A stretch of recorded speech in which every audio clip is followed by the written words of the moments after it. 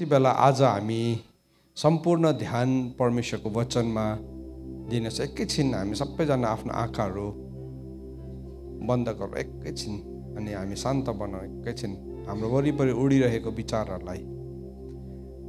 यहाँ सानसानो नानीहरू पनि छ, नानीहरू खेल्छ उफ्रिन्छ, कसैले त्यो कुरामा आफ्नो ध्यान नलाउनुहोस्। तर तपाईँले यति बेला आफ्नो माइन्डले एकाग्रतामा ल्याउनुहोस्। अघि जस्तै हाम्रो भाइ प्रवीणले आराधना लिड गर्दै हुनुहुन्थ्यो।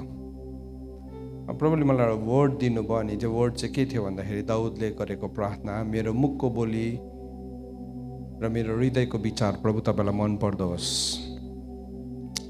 यति बेला सबैजनाले आफैलाई एकाग्र बनाउँदाखेरि प्रभुलाई भन्नुहोस्, प्रभु मेरो ध्यानलाई चङ्गाई गरिदिनुहोस् भनिकन। हाम्रो ध्यानहरू थुप्रोपल्ट पाल परेको हुन्छ, प्रभुको कुराहरू आउँदै गरेको हुन्छ, तर त्यो चाहिँ पाल पारेको एउटा झोला जस्तै हुन्छ नि, त्यो ध्यानभित्र थुप्रो अरू कुराहरू छिर्न थाल्छ।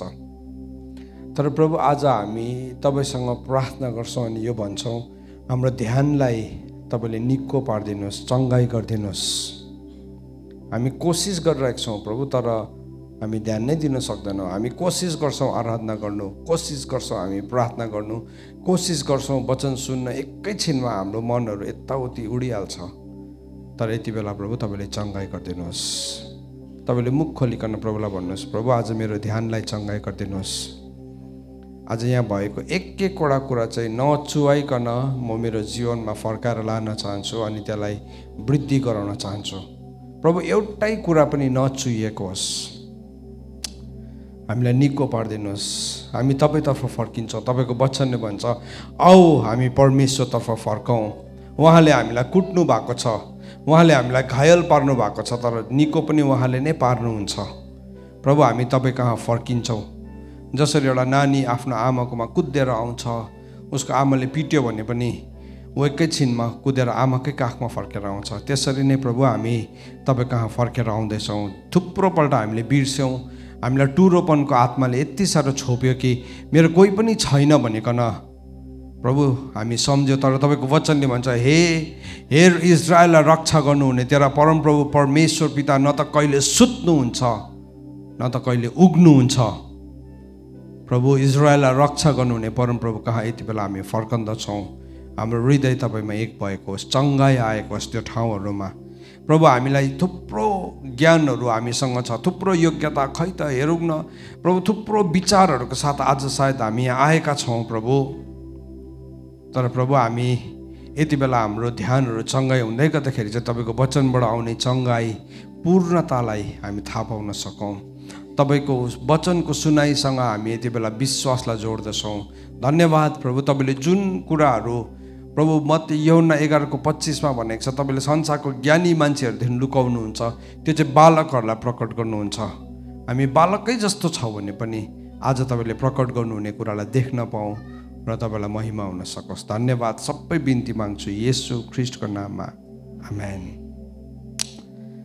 तपाईँले मसँग यति बेला मत्तीको किताब 16 अध्याय खोल्नुहोस्, हामी पढ्नेछौँ। अनि यो सेसन शिक्षाको सेसन हो, त्यस कारणले गर्दाखेरि तपाईँले हरेक वचनलाई खोलेर पल्टाएर हेर्नुभयो भने मात्रै तपाईँले कुरा बुझ्नुहुन्छ। कोही कोही बेला हामीलाई थाहा छ जस्तो लाग्छ, तर वास्तवमा हामीलाई थाहै हुँदैन। जब हामी परमेश्वरको वचनलाई खोलेर हेर्छौँ अनि पढ्न थाल्छौँ, त्यति बेला चाहिँ हामी बुझ्न थाल्छौँ। र सबैजनाले आज ध्यान दिइकन परमेश्वरको वचनलाई हामी हेर्छौँ। मत्ती 16:13 म पढ्न चाहन्छु। मत्तीको किताब 16 अध्यायको 13 लिएर तलसम्म पढ्न चाहन्छु। पढ्दै जान्छु अनि यो कुरालाई बुझाउन चाहन्छु। यसरी लेखेको छ, येशू कैसरिया फिलिपीको मुलुकमा आउनु भएपछि उहाँले आफ्ना चेलाहरूलाई सोध्नुभयो, मानिसहरूले मानिसको पुत्रलाई को हो भनी भन्छन्? तिनीहरूले जवाब दिए, कसैले बप्तिस्मा दिने यूहन्ना, कसैले एलिया र कसैले यर्मिया वा अगमवक्ताहरूमध्ये कुनै एकजना हुन् भनी भन्छन्। उहाँले तिनीहरूलाई भन्नुभयो, तिमीहरू चाहिँ के भन्छौ, म को हुँ? सिमोन पत्रुसले जवाब दिए, तपाईँ ख्रिस्ट हुनुहुन्छ, जीवित परमेश्वरको पुत्र। येशूले तिनलाई भन्नुभयो, योनाको छोरो सिमोन, तिमी धन्य कहौ, किनभने मानिसबाट तिमीलाई यो प्रकट भएको होइन, तर स्वर्गमा हुनुहुने मेरो पिताले प्रकट गर्नुभएको हो। म तिमीलाई भन्दछु कि तिमी पत्रुस हौ, म मेरो मण्डली यस चट्टानमाथि स्थापित गर्नेछु र नरकका ढोकाहरू त्यसमाथि विजय हुने छैन। म तिमीलाई स्वर्गको राज्यको साँचाहरू दिनेछु र जे तिमीले पृथ्वीमा बाँध्नेछौ त्यो स्वर्गमा बाँधिनेछ र जे तिमीले पृथ्वीमा फुकाउनेछौ सो स्वर्गमा फुकाइनेछ। आमेन। यो परमेश्वरको वचन हो। हाम्रो विचार भन्दाखेरि यो वचन माथि छ, हाम्रो सोच भन्दाखेरि यो वचन माथि छ। मेरो विश्वास र अविश्वासले यो वचनलाई सही या गलत ठहराउन सक्दैन। यो वचन सही हो, मैले विश्वास गरिनँ भने पनि, मैले विश्वास गरिनँ भने पनि यो वचन सही नै हो। तर आज हामी यो वचनले के भन्छ भन्ने कुरालाई हेर्न गइरहेका छौँ। प्रभु यीशु ख्रीष्ट यो ठाउँमा आउनुभयो। यो सिजरिया, फिलिपीको सिजरिया भन्ने ठाउँ चाहिँ सिजरको एउटा नाममा बनिएको ठाउँ थियो, सिजरको सम्मानमा बनिएको ठाउँ थियो। अनि त्यो ठाउँलाई चाहिँ त्यति बेलाको समयमा एउटा टुरिज्मको एउटा स्पटको रूपमा पनि हेर्थ्यो। तर त्योभन्दा पनि बेसी चाहिँ सिजर चाहिँ कति साह्रो शक्तिशाली एउटा संसारको राजा हो भन्ने सम्मानमा यो ठाउँलाई बनाएको थियो। सो यो ठाउँमा चाहिँ मान्छेहरू प्रायः घुम्नु जान्थ्यो, यो दिल्लीमा लाल किल्ला घुम्नु गएको जस्तै। सो यो चाहिँ सिजरियाको फिलिपी भन्ने ठाउँमा आउनु हुँदाखेरि सायद थुप्रो कुराहरू भइरहेको थियो, त्यो कुरा त्यहाँ लेखेको छैन। तर प्रभु यीशु ख्रीष्टले सोध्नु भएको छ चेलाहरूलाई, के भनेर सोध्नु भयो भन्दाखेरि चाहिँ उहाँले भन्नुभयो कि मलाई चाहिँ को हो भनेर मान्छेहरूले भन्छन्। अनि उनीहरूले आफ्नो आफ्नो डेफिनेसन दियो, आफ्नो आफ्नो डेफिनेसन, उनीहरूको डक्ट्रिनल डेफिनेसन दियो। थुप्रोपल्ट हामी परमेश्वरको कुरालाई नबुझ्दाखेरि चाहिँ के हुन्छ भन्दाखेरि चाहिँ हामीले डक्ट्रिनल डेफिनेसन्सहरू दिन्छौँ। अनि यो डक्ट्रिनल डेफिनेसन आफैमा एक किसिमले सही पनि थियो अनि त्यसमा लिमिटेड पनि थियो। तर प्रभुले गर्नुहुने काम चाहिँ लिमिटेड छैन। यो कुरालाई अलिकति एक्सप्लेन गर्न चाहन्छु। यो भनेको के हो भनिकन तपाईँहरूलाई। सो उनीहरूले के भन्यो भन्दाखेरि चाहिँ उनीहरूले भने कि कतिजनाले बप्तिस्मा दिने यूहन्ना हो, किनभने यीशु ख्रीष्टलाई हेर्दै गर्दाखेरि बप्तिस्ट जोन द ब्याप्टिस्ट। सो आज कतिजनाले भन्छ ओ हामी त ब्याप्टिस्टकोहरू हो। सो उनीहरूले भन्दै थियो, उनीहरूको नजरबाट हेऱ्यो अनि उनीहरूले भन्यो ओ बप्तिस्मा दिने यूहन्ना हो। कसैले भन्यो एलाइजा, ओ हामी प्रोफेटिक मिनिस्ट्री। कसैले भन्यो यर्मिया, ओ हामी इन्टरसेसन मिनिस्ट्री है। कसैले भन्यो अगमवक्ताहरूमध्ये एउटा। सो सबैजनाले भन्दै गरेको देखेको कुराहरू सही थियो, गलत थिएन, तर त्यो चाहिँ सम्पूर्ण चाहिँ थिएन। That was not complete. So प्रभुले के सोध्नु भयो भन्दाखेरि चाहिँ तर तिमीहरू चाहिँ को भन्छौ त म हो? उनीहरू त्यो त उनीहरूको डेफिनेसन हो। उनीहरूले त डल्लै कुरा बुझेको छैन, उनीहरूले त परबाट हेरिरहेको छ। दुई किसिमको मान्छे छ, एउटा चाहिँ प्रभुलाई परबाट हेर्ने अनि प्रभु को हो भनेर भन्ने व्यक्ति छ। तर अर्को व्यक्तिहरू चाहिँ को छ भन्दाखेरि चाहिँ जो चाहिँ यीशु ख्रीष्टसँग हिँड्छ। अनि उहाँले सोध्दै हुनुहुन्छ तिमीहरू चाहिँ को हो भन्दाखेरि चाहिँ त्यति बेला पत्रुसले चाहिँ के भन्यो भन्दाखेरि चाहिँ उसको नाम पत्रुस भनेर राखेको पनि थिएन। त्यति बेलासम्म चाहिँ उसको नाम सिमियोन भनेर चिन्थ्यो उसलाई। सिमियोन भनेको चाहिँ के हो भन्दाखेरि चाहिँ याकुबको छोराहरूमध्ये एकजना। अनि जब यो सिमियोन जन्मियो उसको आमाले चाहिँ के भनेर भनेको थियो भन्दाखेरि चाहिँ परमेश्वरले मेरो प्रार्थना सुन्नुभयो। सो सुन्ने व्यक्ति थियो यो मान्छे चाहिँ। अनि प्रभुले भन्नुभयो, सिमोन पत्रुसले चाहिँ त्यति बेला जवाब दिएर भने कि तपाईँ चाहिँ को हुनुहुन्छ भन्दाखेरि चाहिँ उसले भन्यो तपाईँ चाहिँ परमेश्वरको पुत्र हुनुहुन्छ, you are the sun of God, परमेश्वरको पुत्र हुनुहुन्छ। अनि त्यो कुरा जब उसले दियो प्रभुले के भन्नुभयो भन्दाखेरि चाहिँ तिमीलाई यो कुरा रगत र मासुद्वारा प्रकट भएको होइन, तर मेरो स्वर्गमा हुनुहुने पिताले प्रकट गर्नुभएको हो। दुई किसिमको प्रकटीकरणहरू छ चर्च। हामीले प्रभुलाई कसरी चिन्छौँ भन्ने कुराको दुईवटा प्रकटीकरण छ। तर त्योभन्दा पहिला तपाईँलाई के भन्न चाहन्छु भने संसारको सबैभन्दा शक्तिशाली ठाउँ जहाँ चाहिँ स्वर्ग नै डल्लै प्रकट हुन्छ त्यो चाहिँ मण्डली हो, ख्रीष्टको मण्डली हो। हामी कमजोर व्यक्तिहरू होइनौँ, वास्तवमा हामी कमजोर व्यक्ति होइनौँ। हामी आज यहाँ प्रार्थना भइरहेको थियो, प्रभुले आफ्नो वचन पठाइराख्नु भएको थियो आफ्नो दास अगमवक्ताद्वारा। अनि त्यो वचनमा तपाईहरु रेस्पोन्स गर्दै आइराख्नु भएको थियो। थुप्रो जनाको थुप्रो समस्याहरू मतलब यस्तो देखिरहेको थियो कि चर्च यति साह्रो कमजोर दुर्बल मतलब व्यक्तिहरूले भरेको। वास्तवमा होइन, वास्तवमा हामी कमजोरहरू होइनौँ, हामी दुर्बलहरू होइनौँ, हामी अति नै शक्तिशाली हौँ। तर के भयो भन्दाखेरि चाहिँ जबसम्म हामीले प्रभु को हो भनेर आफैले चिनेका हुँदैनौँ तबसम्म चाहिँ हामी कमजोरीको जीवनलाई जिउँछौँ। यसलाई म एक्सप्लेन गर्दै गर्न चाहन्छु है। अघि प्रभुले भन्नुभयो नरकको ढोका चाहिँ ख्रिस्टको मण्डलीमाथि चाहिँ प्रबल हुँदैन।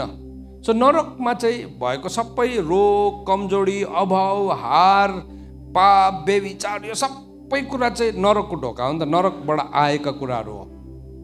तर वचनले चाहिँ भनेको छ कि ख्रिस्टको मण्डलीमाथि चाहिँ त्यो प्रबल हुँदैन।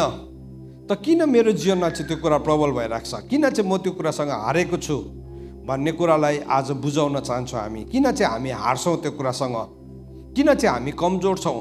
यदि चर्च चाहिँ पृथ्वीमा परमेश्वरले राखिदिनु भएको सबै भन्दाखेरि शक्तिशाली स्वर्ग प्रकट हुने ठाउँ हो भने चाहिँ किन चाहिँ हामी कमजोर छौँ, किन हामी गरिब छौँ, किन हामी दुर्बल छौँ, किन हामी अभावमा छौँ, किन हामी ऋणमा छौँ, किन हाम्रो विवाहहरू तोडेको, किन हाम्रो घर भत्केको, किन बेविचार छिरेको, किन पाप छिरेको, किन टुमटुमको जीवन जिउनु परेको।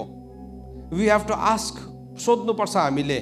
परमेश्वरको वचन चाहिँ काल्पनिक होइन, हामीलाई दिएको फल्स मोटिभेसन पनि होइन, गलत प्रेरणाहरू होइन। परमेश्वरको वचन चाहिँ परमेश्वरको वचन चाहिँ जीवित र प्रबल छ। वचनले चाहिँ हामीलाई त्यसरी सिकाएको छ, लिभिङ एन्ड एक्टिभ छ। एक्टिभ प्रबल भनेको चाहिँ के हो भने जुनै परिस्थितिमाथि पनि परमेश्वरको वचन जित्नु सक्छ अनि जीवित छ, जीवनलाई ल्याउन सक्छ। तर आज दुई किसिमको प्रकाशमा हामी जिइरहेका छौँ। प्रभु यीशु ख्रीष्टले पत्रुसलाई भन्नुभएको कुरा हेर्नुहोस् या तपाईँले, येशूले तिनलाई भन्नुभयो 16 अध्यायको 17 पद हेर्नुहोस्, तपाईँले दाग लगाउँदै जानुहोस् तपाईँको बाइबलमा। येशूले तिनलाई भन्नुभयो योनाको छोरो सिमोन तिमी धन्यको हौ। है धन्यको चाहिँ कति बेला हुँदो रहेछौँ हामी भन्दाखेरि चाहिँ जब हामी प्रभुलाई चिन्छौँ। Blessed are you. है सबैजनालाई धन्यको हुनु मनपर्छ, सबैजनालाई आशिषित हुनु मनपर्छ। कतिजनालाई आशिषित हुनु मनपर्छ? यहाँ कोही पनि छैन, सबैलाई मनपर्छ, सानो नानीहरूलाई पनि मनपर्छ आशिषित हुनु। तर हामी धन्यको चाहिँ कति बेला हुन्छौँ भन्दाखेरि चाहिँ नि धन्यको चाहिँ त्यति बेला हुन्छौँ जब हामी येशूलाई चिन्छौँ। येशू चाहिँ ख्रिस्ट हो भनिकन। अनि तपाईँले भन्नुहुन्छ त्यसमा के ठुलो कुरा छ, अन्त यीशु त ख्रिस्ट नै त हुनुहुन्छ। अघि भर्खर गीत गाउँदै थियो त हामीले भनेकन हो नि, त्यो त हामी शब्दमा मात्रै बुझेको हो नि। तर येशू ख्रिस्ट हुनुहुन्छ भन्ने मैले साँच्चैकै जानेको छु भने चाहिँ मेरो लाइफ त्यति बेलैदेखि बदलिनु थाल्छ, राइट अवे चेन्ज हुन थाल्छ। आज हामी सेवकाई गर्दैछौँ अनि हामी नडराइकन सेवकाई गर्दैछौँ। त्यसको एउटा ठुलो कारण चाहिँ के हो भन्दाखेरि येशू ख्रिस्ट हुनुहुन्छ भनेकन जानेको छौँ हामीले। आज सेवकहरू सेवकाईमा उभिएको छ, प्रभुको दास दासीहरू किन उहाँ उभिनु सक्नु भएको भन्दाखेरि नि उहाँहरूले एउटा कुरा जान्नु भएको छ, येशू चाहिँ ख्रिस्ट हुनुहुन्छ। जुन दिन तपाईँले बुझ्न थाल्नुहुन्छ नि तपाईँ पक्का उभिन सक्नुहुन्छ। अनि त्यो जान्ने बित्तिकै चाहिँ वचनले भन्दैछ तिमी चाहिँ धन्यको हौ। प्रभुले भन्नुभयो यो जानेको कारणले गर्दाखेरि चाहिँ तिमी धन्यको हौ। अनि तिमीलाई चाहिँ यो कुरा चाहिँ रगत र मासुले प्रकट गर्नु सक्दैन। हेर्नुहोस् येशू चाहिँ ख्रिस्ट हुनुहुन्छ भन्ने कुरा चाहिँ नि कुनै पनि रगत र मासुले प्रकट गर्न सक्ने कुरा होइन, कुनै पनि मान्छेले प्रकट गर्न सक्ने होइन, कुनै पनि डेफिनेसनले, कुनै पनि परिभाषाले, कुनै पनि उदाहरणहरूले गर्न सक्ने कुरा होइन। तर येशू चाहिँ ख्रिस्ट हुनुहुन्छ भन्ने कुरा चाहिँ परमेश्वर पिताले मात्र एउटा मान्छेको जीवनमा प्रकट गर्नुहुन्छ। अघि मैले तपाईँलाई सुरुमा भने हाम्रो ध्यान च्यातिनु हुँदैन। हाम्रो ध्यानहरू जब च्यातिन्छ नि, जब पल पर्छ नि, हामी परमेश्वरको कुराहरू चाहिँ छिरेर तल पुगिहाल्छ, पल परेको झोलामा हाले जस्तै हुन्छ। किन भन्दाखेरि ध्यान यति साह्रो च्यातेको छ, हाल्नु त हाल्यो तर त्यो फेरि पल परेको झोलामा हाल्यो, फेरि चुहिएर तल जान्छ। तर यहाँ दुईवटा कुरा गर्नुभयो यीशु ख्रीष्टले। यो वचनलाई राम्रोसँगले हेर्नुहोस् 16 अध्यायको 17 पदमा प्रभुले भन्नुभयो यो चाहिँ तिमीलाई रगत र मासुले प्रकट गरेको होइन। चर्च जबसम्म नि हामी रगत र मासुले प्रकट गर्ने लेभलसम्म मात्रै जिउँछौँ तबसम्म चाहिँ हामी शक्तिशाली जीवन जिएको हुँदैनौँ। हामी सिमोन मात्रै हुन्छौँ, सिमियोन मात्रै हुन्छौँ, कुरा सुन्ने मात्रै हुन्छौँ। यस्तो पो अरे, त्यस्तो पो अरे, यस्तो पो हुन्छ अरे, यस्तो पो भयो अरे, हो के है। त्यहाँदेखि मान्छेले अझै हो के है, त्यहाँदेखि उसलाई जे भन्दा पनि हुन्छ। किन ऊ शून्य मात्रै हो, उसले केही पनि उसको जीवनमा व्यवहारिक छैन। सो सिमियोन प्रभु यीशु ख्रीष्टको चेला पनि त्यही लेभलमा जिउँदै थियो। अनि प्रभुले भन्नुभयो कि तिमीलाई चाहिँ यो रगत र मासुले प्रकट गरेको होइन, शरीरद्वारा, यो शरीरको ज्ञानद्वारा प्रकट भएको होइन। चर्च कति बेला चाहिँ हामी कमजोर हुन्छौँ भन्दाखेरि चाहिँ नि जब हामी शरीरमा जिउन थालिरहेका हुन्छौँ। किन हामी शक्तिशाली छैनौँ, किन पहिलो शताब्दीको मण्डली जस्तो छैनौँ भन्दाखेरि चाहिँ हामी शरीरमा लागेका छौँ। रोमीको किताब 8 अध्यायको 5 देखि लिएर 7 पदले यो कुरा भन्छ। सो रगत र मासुको कुरा अलिकति हेरौँ हामी। चाहिँ तपाईँले नोट्स लेख्दै हुनुहुन्छ भने रगत र मासु भनिकन रोमी 8 को 5 देखि लिएर 7 पदलाई खोल्नुहोस्। अब यसलाई म एक्सप्लेन गर्न चाहन्छु तपाईँहरूलाई। यसलाई हामी हेर्दै पढ्दै जान्छौँ। सो रोमीको किताब 8 अध्यायको 5 देखि लिएर 7 पद यसरी लेखेको छ। अब यो मेरो नोट्समा छ, तर भए पनि म बाइबल पल्टाएरै पढ्दैछु, किनभने तपाईँहरूसँग टाइमिङमा एउटै टाइममा जाउँ भनेकन है। त्यसले गर्दा तपाईँले पनि बाइबल पल्टाएर हेर्नुहोस्। आज चाहिँ तपाईँ यहाँ अब आज यो लग्जरी चाहिँ छैन, तपाईँ जस्ट सुन्ने मात्रै भनेर आज चाहिँ तपाईँले हेर्नुपर्ने हुन्छ। सो यहाँ के भन्दैछ, रोमीको किताब 8 अध्यायको 5 देखि लिएर 7 पदमा यसरी भन्दैछ, किनकि पापमय स्वभाव अनुसार चल्नेहरूले शरीरको कुरामा मन लगाउँछ।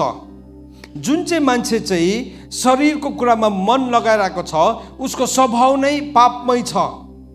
सो त्यो पापमय स्वभावबाट हामी यीशु ख्रीष्टलाई चिन्नु चाह्यो भने चाहिँ हामी कस्तो सम्झिन्छौँ भने यीशु ख्रीष्टले चाहिँ मलाई जस्तो गर्यो भने पनि माफ गरिदिनुहुन्छ, जस्तो गर्यो भने पनि माफ गरिदिनुहुन्छ, जे गर्दा पनि हुन्छ। किन? उसको स्वभाव नै पापमय छ। उसले त्योभन्दा बेसी बुझेकै छैन। उसले के भन्छ, प्रभु म यहाँ पापमा छु, म आज सरी भन्छु, माफ गरिदिनुहोस्, भोलि पनि फेरि सरी भन्छु, माफ गरिदिनुहोस्, पर्सि पनि सरी भन्छु, माफ गरिदिनुहोस्। तपाईँहरूलाई सोध्नु पर्यो, प्रभुले माफ गर्न सक्नुहुन्छ त्यस्तो मान्छेलाई? हजुर, तपाईँले भन्नु, कतिजनाले सक्दैन भन्नुहुन्छ, सक्नुहुन्छ।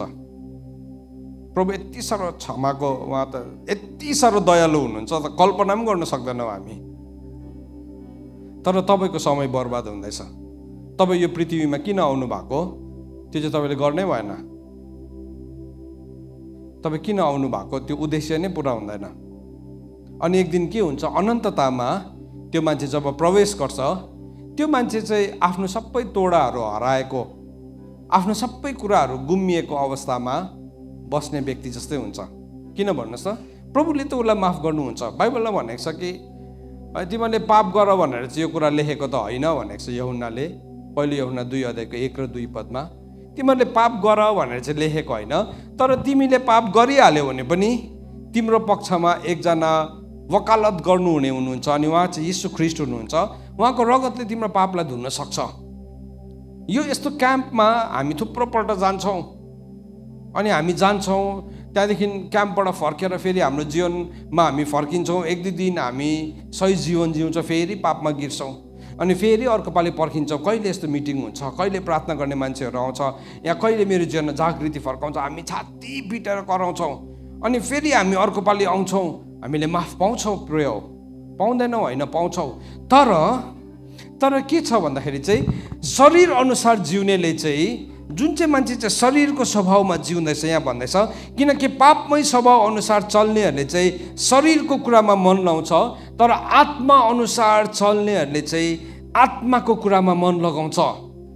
अब आत्मामा मन लाउनु र शरीरमा मन लाउनुमा चाहिँ के फरक छ भन्दाखेरि चाहिँ आत्मामा मन लाउनु चाहिँ जीवन हो भनेको छ।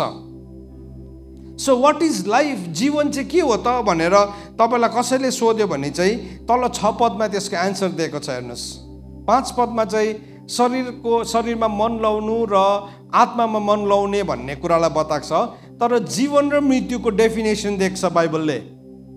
जीवन चाहिँ के हो भनेको बाइबलले हामीलाई यहाँ सिकाउँदैछ, यसरी भन्दैछ किनकि पापमय स्वभावमा मन लगाउनु चाहिँ मृत्यु हो। पापमय स्वभावमा मात्रै मन लागेको छ। के हो यो पापमय स्वभाव भनेको? आँखाको अभिलाषा, शरीरको अभिलाषा, जीवनको सेकी घमण्ड छ। मैले मेरो जीवनमा यो हासिल गरेँ, म यो हासिल गर्नु छ। आँखाको अभिलाषा, देख्यो लोभ लाग्छ, अर्काको चिज लोभ लाग्यो, या उसको मनमा नि केवल संसारिकता मात्रै छ है, दामी खानु, दामी लाउनु, जिन्दगी एकदम सेटल्ड भएर बस्नु, अनि कोही बेला प्रभुलाई पनि बुझ्नु। एउटा कुरा तपाईँलाई आज भनौँ, हामी यो पृथ्वीमा आउनुभन्दा अगाडि चाहिँ हामी स्वर्गमा थियौँ, परमेश्वरको अगाडि थियौँ हामी।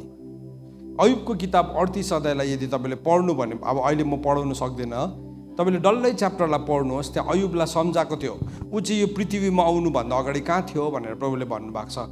मैले त्यो पृथ्वीको जग बसाल्दाखेरि कहाँ थिइस् त? तँलाई त थाहा हुनुपर्ने त, परमेश्वरको सिंहासन अगाडि थियौ। यर्मियालाई प्रभुले भन्नुभयो, आमाको गर्भमा आउनुभन्दा अगाडि मैले तँलाई चिनेको, तँलाई नाउँ काटेर बोलाएको, तँलाई मैले नियुक्त गरेको। सो आमाको गर्भमा आउनुभन्दा अगाडि म कहीँ थिएछु, त्यति बेला पनि प्रभुले मलाई चिन्नु हुन्थेछ, त्यति बेला नै प्रभुले मलाई नाउँ काटेर बोलाएको रहेछ। सो प्रभुले मलाई चिन्ने ठाउँमा भनेपछि त म त स्वर्गमै थिएँ नि त। तर प्रभुले मलाई धेरै चुनावको बादमा यो पृथ्वीमा पठाउनु भएको हो।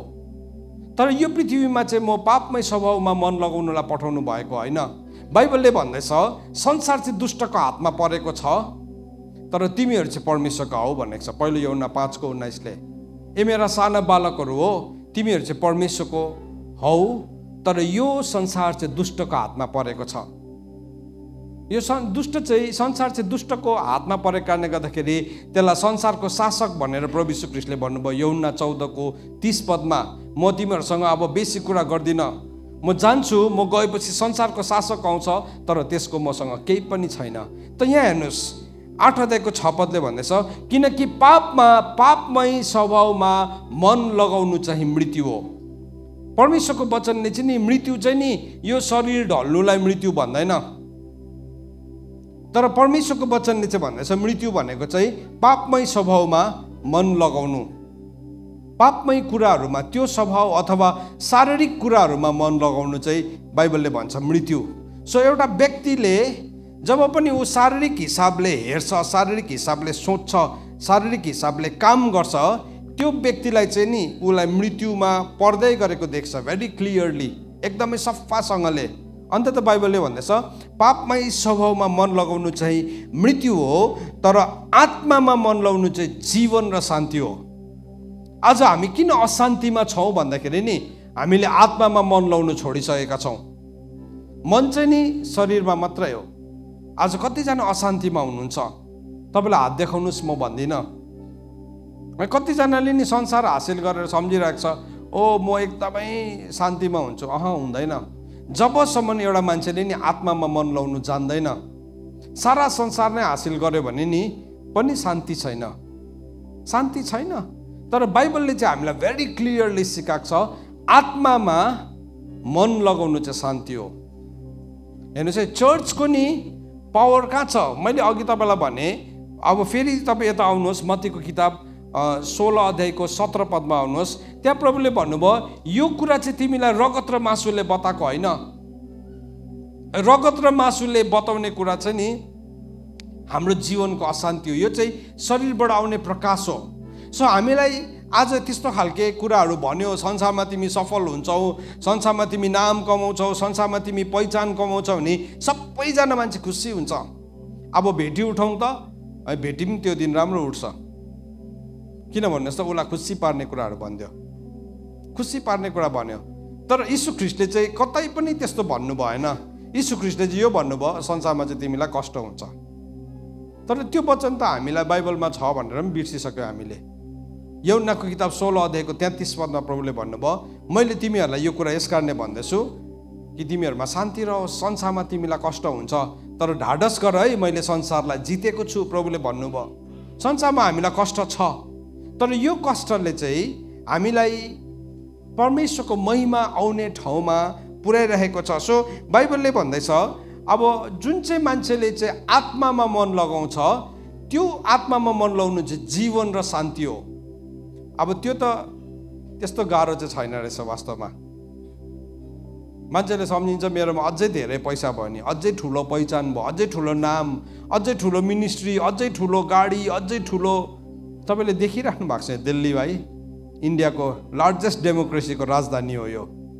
यहाँ कस्तो धनी धनी मान्छेहरू बस्छ, तर नि त्यो धनी धनी मान्छेसँग गएर तपाईँले बात मार्ने मौका पाउनु भने नि उनीहरूको जीवनमा एउटा कुरा छैन, शान्ति छैन। उनीहरूकोमा सबै चाहिँ anything the money can by. एक दिन नि म पर्खिरहेको थिएँ, म अस्ट्रेलिया जानु आँटेको थिएँ, दाजुहरू अगाडिबाटै गइसक्नु भएको थियो, मेरो भिजा अलिकति डिले भयो। अनि म चेन्नईमा हाम्रो पास्टर उत्तमको घरमा बसिरहेको थिएँ। त्यति बेला एकजना बहिनीलाई प्रार्थना गर्नु लिएर आउनुभयो एउटा भाइले। दाजु तपाईँले प्रार्थना गरिदिनुहोस् न, उसँग अलिकति इङ्ग्लिसमा बोलिदिनुहोस् न, हुन्छ ल्याउनुहोस् न भन्ने लिएर आयो। उसको पाला उसले आयो, अनि एउटा जवान बहिनी रहेछ।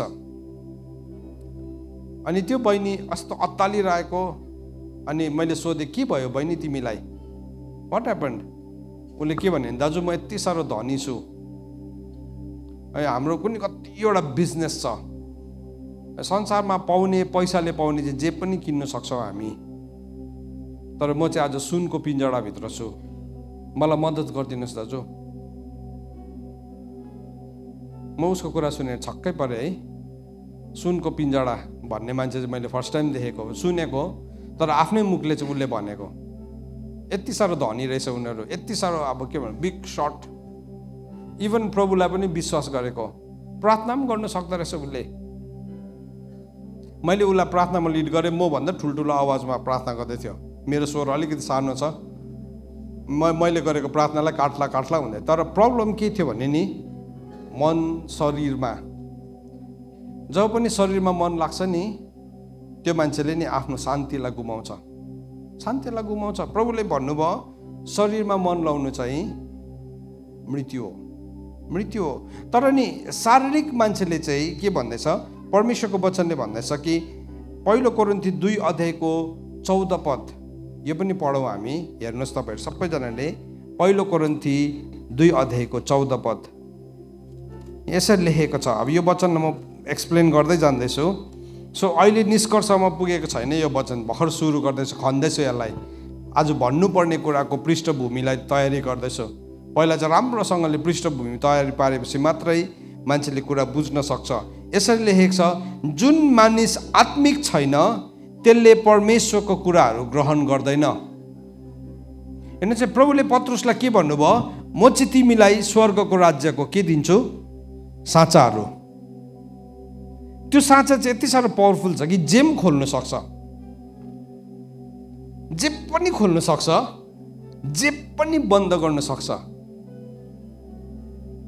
यस्तो मास्टर की हो, त्यो चाहिँ कसलाई दिनुभएको छ प्रभुले, प्रभुको मण्डलीलाई दिनुभएको छ, जुन चाहिँ मण्डलीमाथि चाहिँ नरकको ढोका विजय हुँदैन।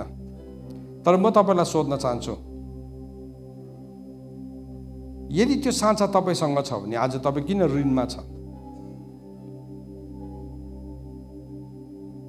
किन डरमा, किन अभावमा, किन खाँचोमा, किन रोगमा? किनभने त्यो साँचाले त जे पनि खोल्न सक्छ भन्दैछ वचनले। त्यो साँचाले त जे पनि बन्द गर्न सक्छ। त्यो छ तपाईँसँग? मलाई एन्सर चाहिँदैन यसको, तर प्रश्न चाहिँ सोधेको मैले आज, किन यो प्रश्नले झकझकाउँछ। जे पनि खोल्नु सक्छ तपाईँले, जहाँबाट पनि, जहिले पनि, जे पनि खोल्नु सक्ने। तपाईँलाई अहिले ब्याङ्कले यस्तो खालको एटिएम कार्ड दियो, त्यो स्वाइप गर्दाखेरि चाहिँ जे पनि तपाईँले किन्नु सक्ने, क्रेडिट पनि बाँकी पनि नलाग्ने, जुनै एटिएममा हाल्दा पनि पैसा ननिस्किने, ऋण पनि नलाग्ने, जे पनि तिर्नु सक्ने। मनपर्छ त्यस्तो एटिएम? कसलाई मनपर्छ? यसो हात देखाइदिनुहोस् त। कतिजनालाई त मन पर्दैन रहेछ हो, साँच्चै मन नपरेको तपाईँलाई? हजुर कसलाई मनपर्छ? नडराइ देखाउनुहोस् न, केही पनि हुँदैन, म तपाईँलाई गिजाउँदिनँ। हामी सबैलाई मनपर्छ। त्यस्तो खालके पायो भने त सजिलो भइगयो नि त। किनभने संसारमा त जे कुरा पनि पैसाले एन्सर दिन्छ नि त, उपदेशकले त्यही भनेको छ। संसारमा चाहिँ नि जे कुराको एन्सर पनि पैसा हो, तर स्वर्गले चाहिँ नि पैसा दिँदैन, साँचा दिन्छ। त्यो चाहिँ पैसा भन्दाखेरि पनि शक्तिशाली छ, शक्तिशाली छ। होइन भने चाहिँ नि हामी उल्टा काम गर्छ। हामी एक दिन ट्राभल गर्दै थियौँ कहीँ विदेश, डलर बोक्नुपर्छ भनेर फर्स्ट टाइम गएको सुनेको, हामीले पनि डलर बोक्नुपर्छ, हामी पाला गएर डलर साट्यौँ। एकजनाले चाहिँ बुझेन रहेछ, डलर ढक्का हुन्छ नि, भक्कु थुपा रहेछ, एक झोला जस्तो बनाएछ। मैले त पुरा साटेको छु नि भने, के साटेको छ भनेको त, यहाँ छ नि साटेको डलर अरे भरे त उसले त ढक्का ढक्का थुपा रहेछ, 5 रुपियाँको ढक्का, 1 रुपियाँको ढक्का। के उसले डलर भनेको चाहिँ त्यस्तो बुझ्यो नि त। अब त्यो चल्दैन नि त बाहिर गएर है। एउटा देशको पैसा अर्को देशमा चल्दैन। तर यो साँचाले चाहिँ नि तपाईँले जहाँबाट पनि जहिले पनि जे कुरालाई पनि खोल्न सक्नुहुन्छ। अब त्यो चाहिँ प्रभुले चर्चलाई दिनुभएको हो वास्तवमा, हामीलाई दिनुभएको। तर अब हामीले पाएको छौँ कि छैनौँ हामीलाई थाहै छैन, हामीले चलाएको छौँ कि छैनौँ हामीलाई थाहा छैन। कतिजनाको ब्रान्ड न्यू त्यत्तिकै बसिरहेको छ। यसलाई तपाईँले जतिपल्ट चलाउँदा पनि हुन्छ, जहाँ चलाउँदा पनि हुन्छ, जहिले चलाउँदा पनि हुन्छ है। यो त तपाईँलाई परीको कथा जस्तो लागेन? तर यो होइन, प्रभु यीशु ख्रीष्टले झुट बोल्नु भएको होइन, यीशु ख्रीष्टले सत्य बोल्नु भएको है। हाम्रो ध्यान नि छेड परेको छ, हामीले यस्तो कुरामा ध्यान नै दिन सक्दैन, उम्किहाल्छ। यो सानो कुरा छ नि त, अब ढक्कै आएको कुरा चाहिँ अड्किन्छ त्यहाँ। तर अब त्यस्तो सानो गहिरो कुराहरू चाहिँ नि अड्किनै सक्दैन। प्रभुले भन्नुभयो भने चाहिँ दोस्रो कोरिन्थी 2 अध्यायको 14 पदमा चाहिँ यसरी भन्दैछ, जुन मानिस आत्मिक छैन त्यसले परमेश्वरको आत्माको कुरा ग्रहण गर्दैन। जुन मान्छे चाहिँ अनात्मिक छ नि, शारीरिक छ नि, उसले परमेश्वरको आत्माको कुरा ग्रहण गर्दैन। यस्तो वचन दियो भने के हुन्छ? ओ त्यस्तो कुरा कहाँ गर्छ, पैसा देऊ न, पैसा देऊ न, पैसा। मेरो एकजना आफ्नो पर्ने व्यक्ति हुनुहुन्थ्यो, उहाँ बित्नु भयो। उहाँले जहिले पनि आएर के भन्नुहुन्थ्यो भने नि, त्यो बाइबलमा आशिष पाउने वचन छ नि, कहाँ लेखेको छ, आशिष पाउने वचन उसलाई भनिदिनु पर्ने। अनि प्रार्थना गर्दाखेरि लामो भने बादमा गएर गनगन गरेको सुने हामीले। जति बेला गयो भने प्रार्थना मात्रै गरिदिन्छ, पैसा दियो भने त बरुभन्दा काम हुन्थ्यो नि। अनि कतिजनालाई त्यस्तै लाग्छ, त्यस्तै लागिरहेको छ। किन भन्नुहोस् त, शारीरिक मान्छेले चाहिँ परमेश्वरको आत्माको कुरालाई ग्रहण नै गर्न सक्दैन उसले। जुन चाहिँ मान्छे शारीरिक छ नि, तर आत्मा चाहिँ, आत्मिक कुरा चाहिँ जीवन हो, वास्तवमा जीवन हो। जे कुरा पनि सुरु भएको छ वास्तवमा त्यो चाहिँ आत्मिकीबाट पहिला सुरु हुन्छ, आत्मिकीबाट सुरु हुन्छ। अनि त्यो स्रोतलाई हामीले चिन्यौँ भने चाहिँ हामीले काम गर्न सक्छौँ त्यसमाथि। सो यहाँ वचनले भन्दैछ, जुन मान्छे आत्मिक छैन त्यसले परमेश्वरको आत्माको कुराहरू ग्रहण गर्दैन, किनकि त्यो कुरा त्यसको निम्ति मूर्खता हुन्छ। त्यो कुरा उसलाई मूर्खता जस्तो लाग्छ। मान्छेले पत्याउन सक्दैन। हामीले तल जोसुवाको हल बनायौँ, प्रभुले बनाउनु भएको। मान्छेले त्यो हललाई देखेर कतिजनालाई के भयो, यिनीहरूको कहाँबाट छ, पक्का यिनीहरू त अलिकति पैसावाला हो, पक्का पनि ठुलो, एकदमै ठुलो स्पोन्सर होइन। हामीले आत्माको कुरालाई समातेको हो। त्यो कुरा तपाईँको लागि पनि छ, तपाईँले त्योभन्दा ठुलो बनाउन सक्नुहुन्छ।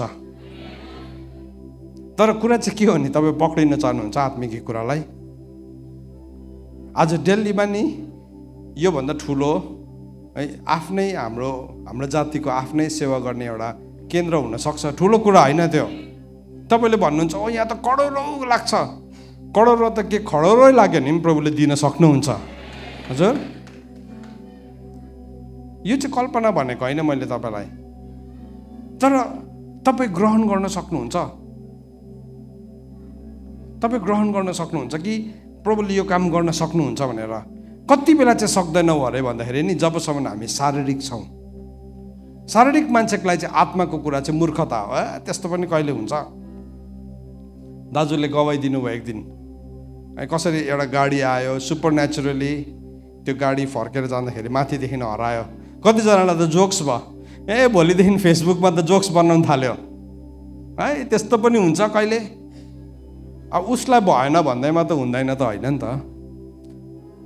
ऊ शारीरिक छ भने हुँदैन नि त। प्रब्लम चाहिँ यहाँ छ। हेर्नुहोस् चर्च, हाम्रो समस्या नि यहाँ छ। तपाईँ भन्नुहुन्छ नि, ओ प्रभुले मलाई बुलावट त दिनुभएको छ नि, तर मलाई यति साह्रो ऋण लागेको छ, मेरो कसरी माफ हुन्छ? म त सक्दिनँ नि त। मलाई त बुझ्नुहोस् न, तपाईँले, प्रभुले पनि बुझ्नुहुन्छ। हो नि, प्रभुले बुझिराख्नु भएको छ यो शारीरिक छ भनिकन, पक्का बुझिराख्नु भएको छ। तर प्रभुले चाहिँ तपाईँलाई बुझाउन चाहनुहुन्छ। त्यो आत्मिक हुन बदलिनु थाल्छ कुरा। It will start to change. Church, this is reality. अन्तको दिनमा चाहिँ नि प्रभुले भन्नुभएको छ, भवनको महिमा चाहिँ अगाडिको भन्दाखेरि चाहिँ पछाडिको महिमा चाहिँ ठुलो हुन्छ।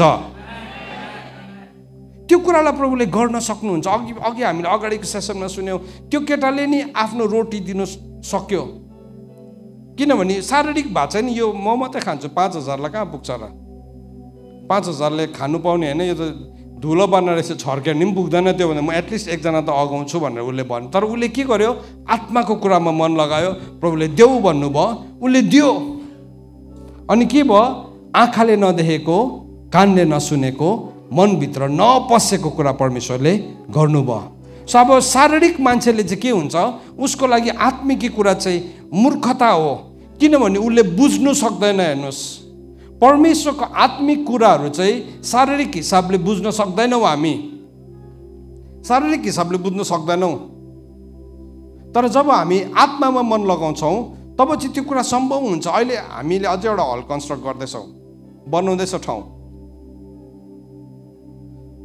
पहिलोको बनाउँदाखेरि दाजुले जिम्मा लिएर बनाउनु भयो अहिले मेरो पाला आइरहेको छ अनि दाजुलाई मैले त्यति बेला भनेको थिएँ दाजु म चाहिँ सघाउनु आउँदिनँ म चाहिँ प्रार्थना गर्छु बसेर प्रार्थना गरिरहेको थिएँ साँच्चै नै अहिले मेरो पालो आएको छ बनाउँदैछु मैले अनि दाजुले कसरी बनाएछ बुझ्दैछु तर नि त्यो आश्चर्य काम पनि एभ्री टाइम देखिरहेको छु काम गर्नेले नि बिल लिएर आउँछ दाजु यो सामान चाहियो ल ल यसको कोटेसन मागे त्यहाँदेखि भेन्डरलाई यसको कति लाग्छ भने त 1 लाख भन्दा मुनिको त केही पनि भन्दैन अन्त मैले मेरो बहिनीलाई सोधेँ हाम्रोमा कति पैसा छ भनेको त 580 रुपियाँ छ अरे त्यति बेला चाहिँ नि 5.5 लाख रुपियाँको चाहिँ बिल लिएर आएछ कस्तो हुन्छ मैले भनेको थिएँ यो 580 को पछाडि अझै 3वटा जिरो आउँछ विश्वास चाहिँ लागेको थिएन म आफैलाई पनि हामी यसरी नै हाँस्दै थियौँ भन्दै तर आत्मामा चाहिँ त्यो कुरा गाह्रो छैन आत्मामा त्यो कुरा गाह्रो छैन भयो आयो बनायो त्यो त यो त एउटा मात्रै भनेको मैले तपाईँलाई यस्तो त 20वटा 30वटा 40वटा बिल हामी तिर्दै जाँदैछौँ तर नि के हुन्छ त्यो हुँदै गर्दाखेरि चाहिँ मान्छेलाई यसो हेर्दाखेरि नि यिनीहरू निकै पैसावाला छ गाउँमा नि अब त कसैले खसी बेच्नु छ भने फर्स्टमा फोन मलाई गर्छ पुरा हाँस उठ्यो मलाई त खसी बेच्नु छ अरे जस्तै एकजनाले किन यसकोमा पुरा पैसा छ सम्झ्यो मान्छेले खसी बेच्नु छ भने पनि फोन गर्छ है मान्छेले नि देख्न थाल्यो हेर्नुहोस् मैले भन्न खोजेको कुरा चाहिँ हामीले गर्यो भनेको होइन तर परमेश्वरको कुरालाई पत्याउनुको लागि चाहिँ नि आँट चाहिन्छ मलाई त कन्स्ट्रक्सन गर्नु मन नै पर्दैन बनाउनु मान्छेसँग डिल गर्नु दाम घटाउनु मोल भाउ गर्नु अर्कोले ठगिरहेको देख्दाखेरि पनि सहनु पर्ने मन नै पर्दैन मलाई त्यसले गर्दा त म त बनाउने त्यो त म त थिइनँ तल बनाउँदाखेरि म कहिले गइन सघाउनु पछाडि बसेर प्रार्थना मात्रै गरेँ किन म त्यो मलाई मन नै पर्दैन तर प्रभुले अराउनु भयो अहिले गर्दैछु तर त्यो गर्दाखेरि नि अब हामी एउटा सेवक हो हाम्रो कुनै इन्कम छैन बाहिरबाट आउने त्यस्तो कुनै पनि छैन सोर्स छैन इन्कम सोर्स